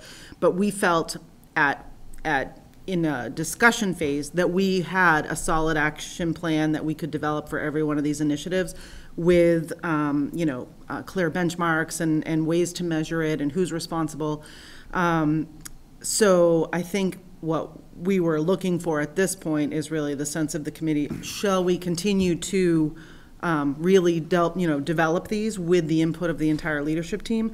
Because it was sort of the two of us saying, yes, we think we know really where we want to go with this, but there's also a lot of other people who are part of this plan development that we want to get their input as far as the specifics of the action steps. So it's, I think at this point, we really want to know, are these the objectives and initiatives that you want us to continue to move forward with? The work we would do would be over the course of the summer. We'd be bringing this back in August or September, whenever that meeting is, which could be then the final vote, I guess, at that point, but that was really where we were thinking. And I think the other thing to point out is, as much as this is a longer-term plan, I have to believe that everyone around this table would agree that we can't just be seeking your vote of a committee on a one-time basis for a 5-year plan, that there'll be some degree of fluidity. We still have to have a plan. I mean, in some respects, I'm actually envisioning this to be along the course of a school improvement plan, in the sense of perhaps, and I'm not suggesting necessarily on a year-to-year basis, but maybe, right? If conditions change, if factors change, and we need to adjust some of the action steps that fall underneath each of these initiatives, certainly something we would want the committee to weigh in on. Let me rephrase that. Certainly would want the committee to approve of, because part of this could involve budgetary resources, certainly in some way, shape, or form, and this to me seems inherently important that as a committee you are on board with and approving, anything that falls under actionable steps that are measurable and going to take time and energy and resources. So, Dr. Bryson. Just one quick question on 1.2. I'm fine with it, but I'm just not sure. Use data to guide instructional decision-making and identify areas where students need appropriate levels of challenge. I keep wanting to see challenge and support. Can you explain? I'm assuming it was, I'm trying to move back in time and be like, wait, why wouldn't it say that? Is that because it's sort of like after MTSS? Can you? I think the intent of this initiative stemmed from our discussions around MTSS, where we talked so much about providing interventions for students who needed remediation or additional support to reach the learning target, but we were not in the launch of MTSS at the elementary grades. That has been our primary focus, and not looking at the students who are easily attaining the basic standard, but could certainly be stretched well beyond that. So it was really about looking at student needs, MTSS meeting the needs of all students, but having a new emphasis and a particular focus on those who need to be further challenged beyond what the core curriculum is providing. So I think that was I don't think adding the word "and support" would make it different, in the sense that, it would still be fine to add that if that was something that would help clarify, but that was the intent, I think, behind that initiative. Mr. Turner, or do you want to I just follow? quickly reply to that? Yeah. Well, my hang up here is, I understand the 1.1, but there's no mention of data there, but then there's this mention, so I'm kind of like, ooh, it doesn't feel like I want to make sure that, so either we're using data to then help with that MTSS, and we're using data, so it just feels something feels a little off to me. I don't know how to fix it, but something feels a little off to me there. Would it make more sense to merge 1.1 and 1.2 and just specify that it's for both, using, no? No, I don't think so, because then I think you're losing the purpose Gets of watered that. down a little bit. And maybe I'm alone here, but maybe adding and support, I don't know, or adding a data piece to 1.1. To 1. You know what I mean? 1.1, okay, Yeah. being more explicit about the data on 1.1.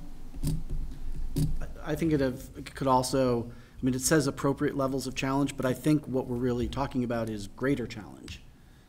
Because when I first read that, I had to kind of try to parse that and just like, wait, so what would we say appropriate? And then it's like, well, that's not for people who need additional, we wouldn't describe support or remediation as, oh, you need an appropriate lesser level of challenge.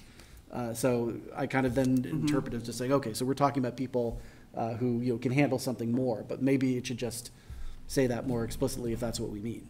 If we have one for tiered support, and then we intend for this one to be identifying students who can handle something more challenging, maybe it should say that. Okay. Sorry, this is very unlike me, Mr. Turner, I'm sorry.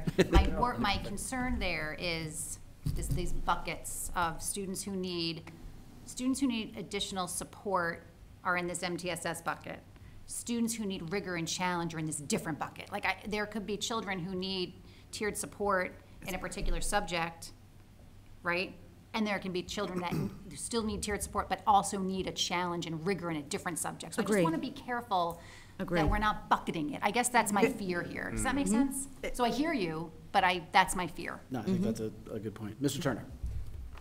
Two different things. One, in the preparation of the action plans for the fall, clearly this number of initiatives can't be handled. You're not going to have an action plan in September of 2023 to deal with all these initiatives. Can there be a secondary document that at a high level envisions when in the 5 years things fall out? Yes. Obviously not set in stone. As you get to the end of year one, things shift and change, but that could be a revised document as the action plans revise over the 5 years That's as well. absolutely what the vision is, or Okay, my vision okay. of what we would be able to build here for you.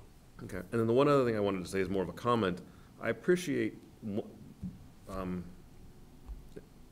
the objectives 1 through 3, how they bring together the different pieces of the student and the children we're trying to educate, and understanding, recognizing, and this is in some way a comment for the community as well, that academic rigor and academic learning do rely on students who are ready and available to learn, mentally, socially, even in all the different aspects of themselves. That if you've got a child who's has the potential to be super academically achieving, but has a significant challenge with their mental health, or feels very ostracized from the school, they're not going to get there. And I like the way the three of them work together to really understand and acknowledge that we do need to be aware of all those different aspects. And that helps, if we're able to do all that, hopefully does help the students reach their fullest potential, the first one, but they all kind of play together that way. And I think that they really tightly align with what continues to remain important for our educational community, and that's our mission, right? The mission that was developed some 5 years ago, Wilmington Public Schools is to educate and develop students academically, socially, and emotionally to be active, civic-minded contributors to our global society. I think that those are a close and clear tie, and that this process has affirmed this direction for our school system and those particular aspects, which I think is wonderful to see. So. Mr. McCaldy? Yeah, thanks. So I just want to take a step back. I do like the plan. I think a lot of the stuff in there is great.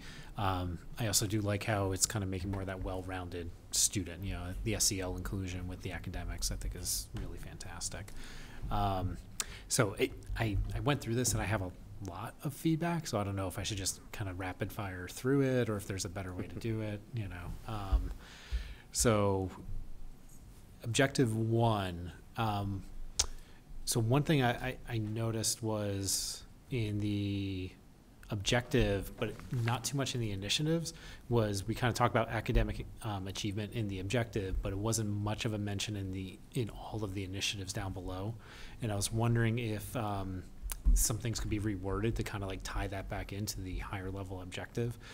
And then if there's anything a little bit more specific we would want to add in there. So for example, things I've heard is, increasing like STEM activities in the district, better alignment of education processes across the elementary schools, connecting current academic curriculum with kind of regional, national job markets, something like that. So that'll be my first question. Well, so if ultimately, again, I come back to the fact that we want to have a plan before this committee that you can support and agree and are in agreement with. This is meant truly to be, an opportunity for that kind of feedback. And if it's certainly easier to share that, in written form, we certainly can do that. But we can take a look at that and make any. Ultimately, it is your plan, and the modifications that you'd wish to see here. I think it's appropriate to, at this time, to consider those, and we can, as we're taking notes here, bring something back to you as a committee at the end of the month in an effort to try and capture those revisions. So we can do it. Sounds good. I'm learning here too. So okay, great. And then thinking about objective 3. I liked everything that was in there. I thought it was really good and well thought out.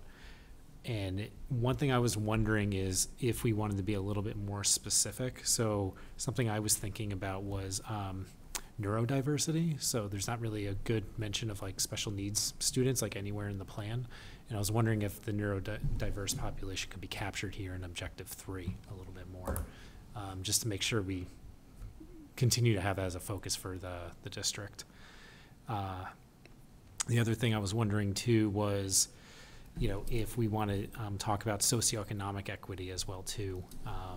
So how the district could implement initiatives that can help students who are from economically disadvantaged households, or if that's already in the plan. So those are just two additions I think I would like to consider. Could you just repeat that last one? Like Yeah. Economic diversity, but there's something else you said around that just. So can socioeconomic equity be added here as well, more specifically about how the district can implement initiatives that can help students who are from economically disadvantaged households? Thank you. Yep, no problem. Moving on, Objective 4, I think Jen kind of mentioned something about this earlier in the conversation. I was wondering if we could add town government to this initiative in 4.1. And the rationale is that we're going to need to work with the select board and the finance committee to get this job done, right? And I think giving them a nod here will be good and kind of setting the tone that this is really a team effort. Great, thank you. Yeah, and last one. Thanks for bearing with me. So I don't know if this would be appropriate for the plan, and this was just like a big picture idea, was for Objective 5, can this objective be used as an opportunity to engage with the larger regional business and or academic community to work with our students and schools? So example is, could the district continue to and or begin to engage with local institutions to develop enrichment programs for STEM, arts, so be it. Yeah, I thought it was great hearing from the high school earlier today about this kind of internship program and these senior projects. So just a few ideas, right? We're really fortunate to live in the greater Boston area. I mean, we have such a wealth of higher education institutions here. Great business hub for like tech, biotech, so many other industries. And I'm just wondering if we as a district could leverage that at all. Could we work with local tech or biotech companies on student intern programs? How great would it be if someone wanted to go enter into like engineering field or biological sciences? They can do a 3-month co-op at a local biotech company. Or if they want to be a programmer, I mean, Amazon's right in North Reading, Amazon Robotics, right? That would be awesome. Engaging with local universities to set up programs to get our students interested in certain fields of study. I went to graduate school at Tufts, and we had some high school students come in our labs. And academic institutions love to get people in, just to work in the labs and teach them and everything like that too. And then reaching out to maybe regional artistic institutions too. I mean, because not everyone's doing science, right? People are in the arts, and we have, a lot of those as well, and maybe they can help us reach our enrichment goals too. Could we get something like BSO or some more regional thing to come in and, do a day with the string students, that would be pretty cool. So yeah, just thinking big. Don't know if it's viable, don't know how viable it is, but that was just something I was thinking about. Can I just ask a clarifying question? Yeah. So you're talking about 5.2, so is that what you're saying? Like the initiative 5.2, so our action plan is what you're referring to, right? Yeah, something like that. And I don't know if that would be tied in. Well, that was what the intent was, about bringing in the community in different ways to be able to partner. So I think that is what you'll be seeing when we write, like similar to that, when we're writing up the actual action plan for initiative 5.2. Yeah, great. But yeah, I just want to reiterate, I really do like the plan, so it was a great job. Great work to everyone involved. Mr. Smaha, I think you had for next. Yeah, just to quickly go back to the 1.2 aspect of this, and just thinking about when I read it, and I'm looking at appropriate levels of challenge, I think I actually really liked it because I see it as something that applies across the range of student abilities. So it's where MTSS, I think, is like sort of broad range, tier 1, tier 2, tier 3, whereas 1.2 is really looking at, you use the data and you can group students, in any form you want to. So it's looking at not just kids at the bottom who might need support, and not just the kids at the top who might need this extra challenge, but it's looking at those kids in the middle, right, that are sometimes sort of overlooked, I think, in a lot of ways, and providing, well, what is like the next step for them? What is the next step for every kid all across the sort of spectrum of learning in different, like you're saying, like in different areas. So I like how 1.2 is written, and I would not be in favor of merging that with 1.1. And the other thing that I wanted to just point out that you made me think of is, I know at one point there was discussion of articulation agreements, sort of some of the dual enrollment things that occur in other high schools with college, and I think that would fit in with, I guess, in somewhere in 5. I don't know, but I'd like to see that maybe pursued as well, because that was a conversation I know that we had probably a year and a half or so ago. So just to throw that out there too. Thank you.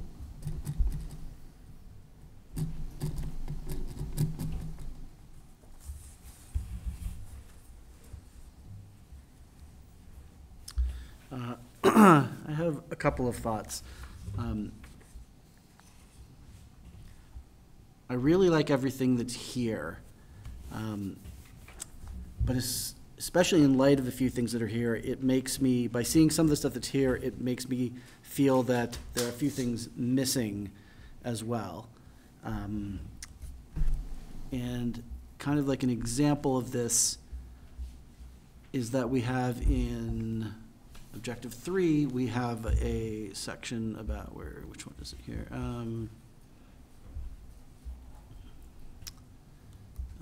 Where's the item about recruiting? Something I can't find though, what I'm looking for. It's 3.3, second page. There we go, yeah, sorry. I'm having trouble reading my own screen here. Establishing ongoing processes for recruiting, hiring, retaining, and advancing diverse staff as well as educators with strong equity commitments. All right, great. But there's nothing that talks about this idea more broadly. It's like that establishing processes for recruiting, hiring, retaining, and advancing, excellent educators and, people who are just in general like high quality, like a broader view of how do we make sure that we retain the excellent staff that we have, that we recruit the best possible teachers, and again, continue to advance them. It seems it's great, it's great, and obviously it belongs in that particular objective, but it doesn't quite seem to capture the entire way that we should be thinking about how we retain, recruit, and advance our staff. I had a kind of a similar thought about providing professional development on culturally responsive practices. Absolutely belongs there, but more broadly, it's like we should all be providing professional development in lots of different ways to help our educators improve their craft. And I know that, and I think that is captured to some extent in what is it, in 1.3. But it's not using the same language, which makes me not quite sure if we're talking about the same thing. Data-based, ongoing professional learning, opportunities for coaching support, implementation. I mean, it's kind of dancing around some of the ideas, so maybe that's what we mean by that, that's what we mean by, professional development for new instructional practices. But I would like maybe, I guess, clarification if that's kind of what we're thinking along those lines. I mean, is just another way of saying that we're going to give PD and coaching and support to people new. We give PD and coaching now, so we want to enhance it and expand on it. So it wasn't, I guess thinking back through the process, the themes that emerged is where we focused, right? And so the theme that emerged is that we need to really have a specific effort on ensuring that we're providing PD on culturally responsive instruction. So that got its own initiative, right, under that in Objective 3. As far as 1.3, what emerged was a combination of the fact that we don't have the same, the conversation was around how effective coaching can be for professional development for educators, because we don't have an early release day every Wednesday for time for staff to provide outside PD. So you've seen the presentations at the elementary level with Michelle Levesque and Melissa Betancourt, how they're coaching teachers through these data meetings. They're in classrooms coaching. That type of professional development is where we are seeing the greatest gain. It's amazing the growth I've seen in the last 2 years because of that, and they're spread really thin. So thinking about, that if we know that that's the PD that's giving us the biggest bang for our buck, if you will, as opposed to, nice to have workshops on this or that, which we have lots of those. So that is really where that focus is around, leveraging the most effective, beneficial professional development opportunities for our staff. And then the last thought I have, and this kind of piggybacks a little bit onto something that Mike was saying before about Objective 1, talking about, so there's a reference in there to their academic, it's their academic, social, emotional, and behavioral needs. But like looking through the elements, we have at the end, so we're going to monitor discipline and attendance for social and emotional and behavioral needs. There's more talk about, so we also have SEL in competencies and panorama data in 1.4. So we just talked about 1.3. And 1.2 is mostly, again, about like these tiered supports, or rather 1.1. I don't know, there seems to be an academic aspect that's not here that I feel kind of needs to be there. And on one level, maybe it's one of these sort of like, well, that kind of goes without saying that, like, kids are supposed to learn. But I think it should still be on some level front and center. In the previous plan, that was in fact the first objective. It was a student learning strategic objective, and we've kind of broadened that in the way that we've expressed Objective 1 here. But I don't know. I think that there's at a certain level, it's like we still need to make sure that there is just a real focus on just the fundamental kind of sort of like blocking and tackling, to use the football metaphor, of just teaching and learning. It's just like, are we focused on making sure that our kids are successfully learning the material that they're supposed to be learning? And it's somehow not quite captured here, that we have high academic expectations for our students and are going to measure ourselves to some degree on the fact that they are, in fact, mastering these skills and learning this material that we're teaching them. So what you're describing is exactly MTSS, but I think maybe this language isn't as clear for someone who's not invested, involved in, or doing this every day, because what you've just, that's why it's 1.1. It is the biggest component of really making sure, we are looking at teaching and learning almost at like a microscopic level through this process of MTSS for tier 1, which is our core instruction, to ensure that it's vertically aligned, it's consistent, it's rigorous, it's evidence-based. That's what we're doing with tier 1. Tier 2 is when that's not working for all students, what evidence-based practices can we add to that student as a supplemental intervention to make sure they are getting what they need to be achieving at the highest level they can, and then again level 3. So I think it really does encompass the academic piece.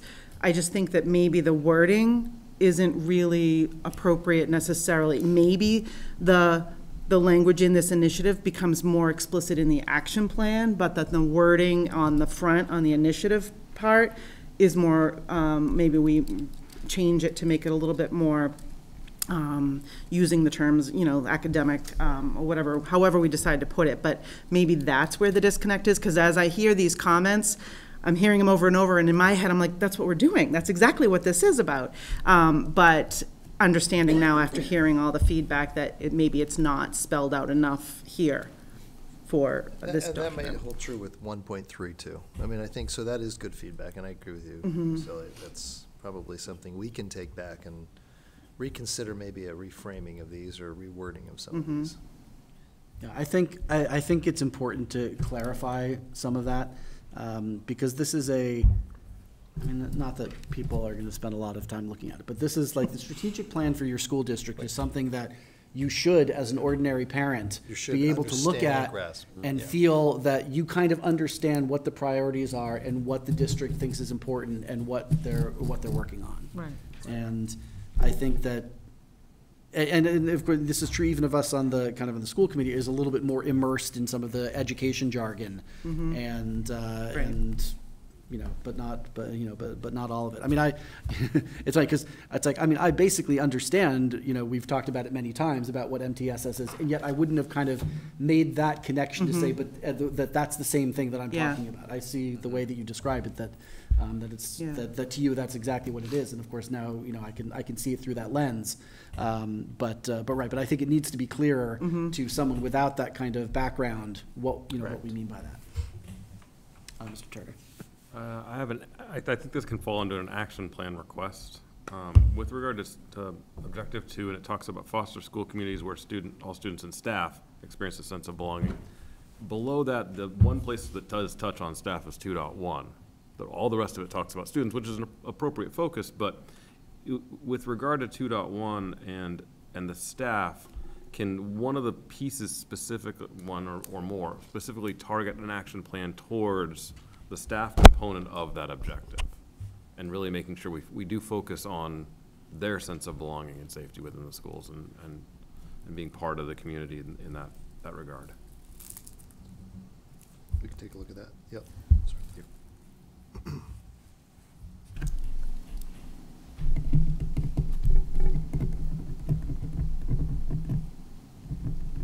Any other comments? I think, all right.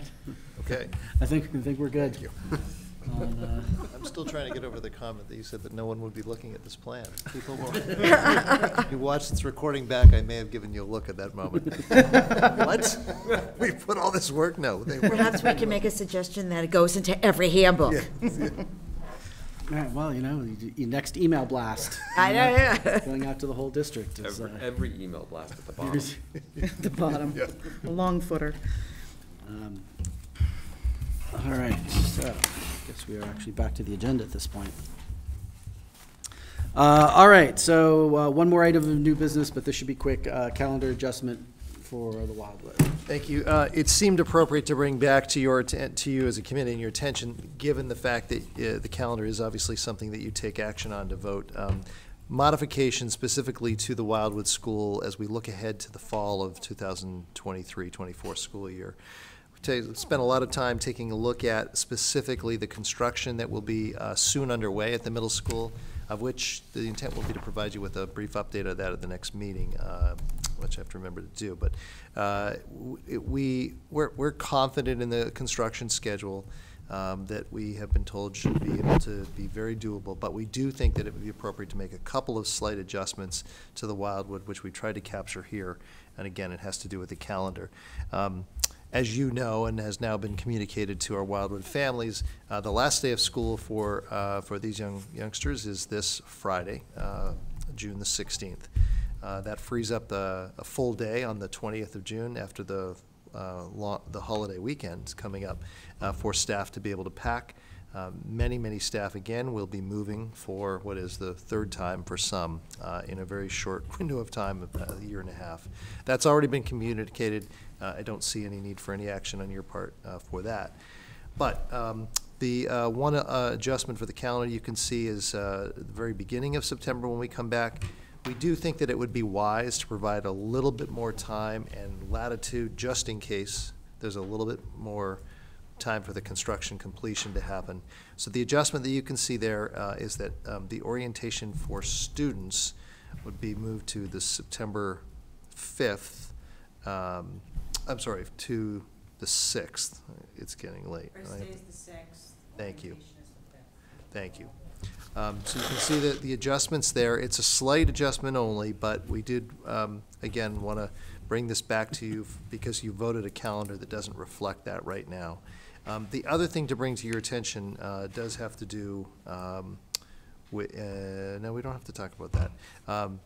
But balancing out the days of instruction for, between the Boutwell and the Wildwood next We'll year. put that with the strategic plan. We have a plan for that, and I thought it was in here. Where did it go? It's about the voting. About the voting, It's the March presidential 20 election, right? Yeah. Presidential primary. Primary, thank you. Wasn't that in this memo? It was, It well, I was. picked up on it Okay, because no, I because asked. I print off hard copies, and I'm sorry I didn't have it with me. I apologize once again. All right, we're all getting loopy. We're gotta bring this So it's meeting, March bring this 5th, meeting the to a close. presidential primary. Whatever the memo said.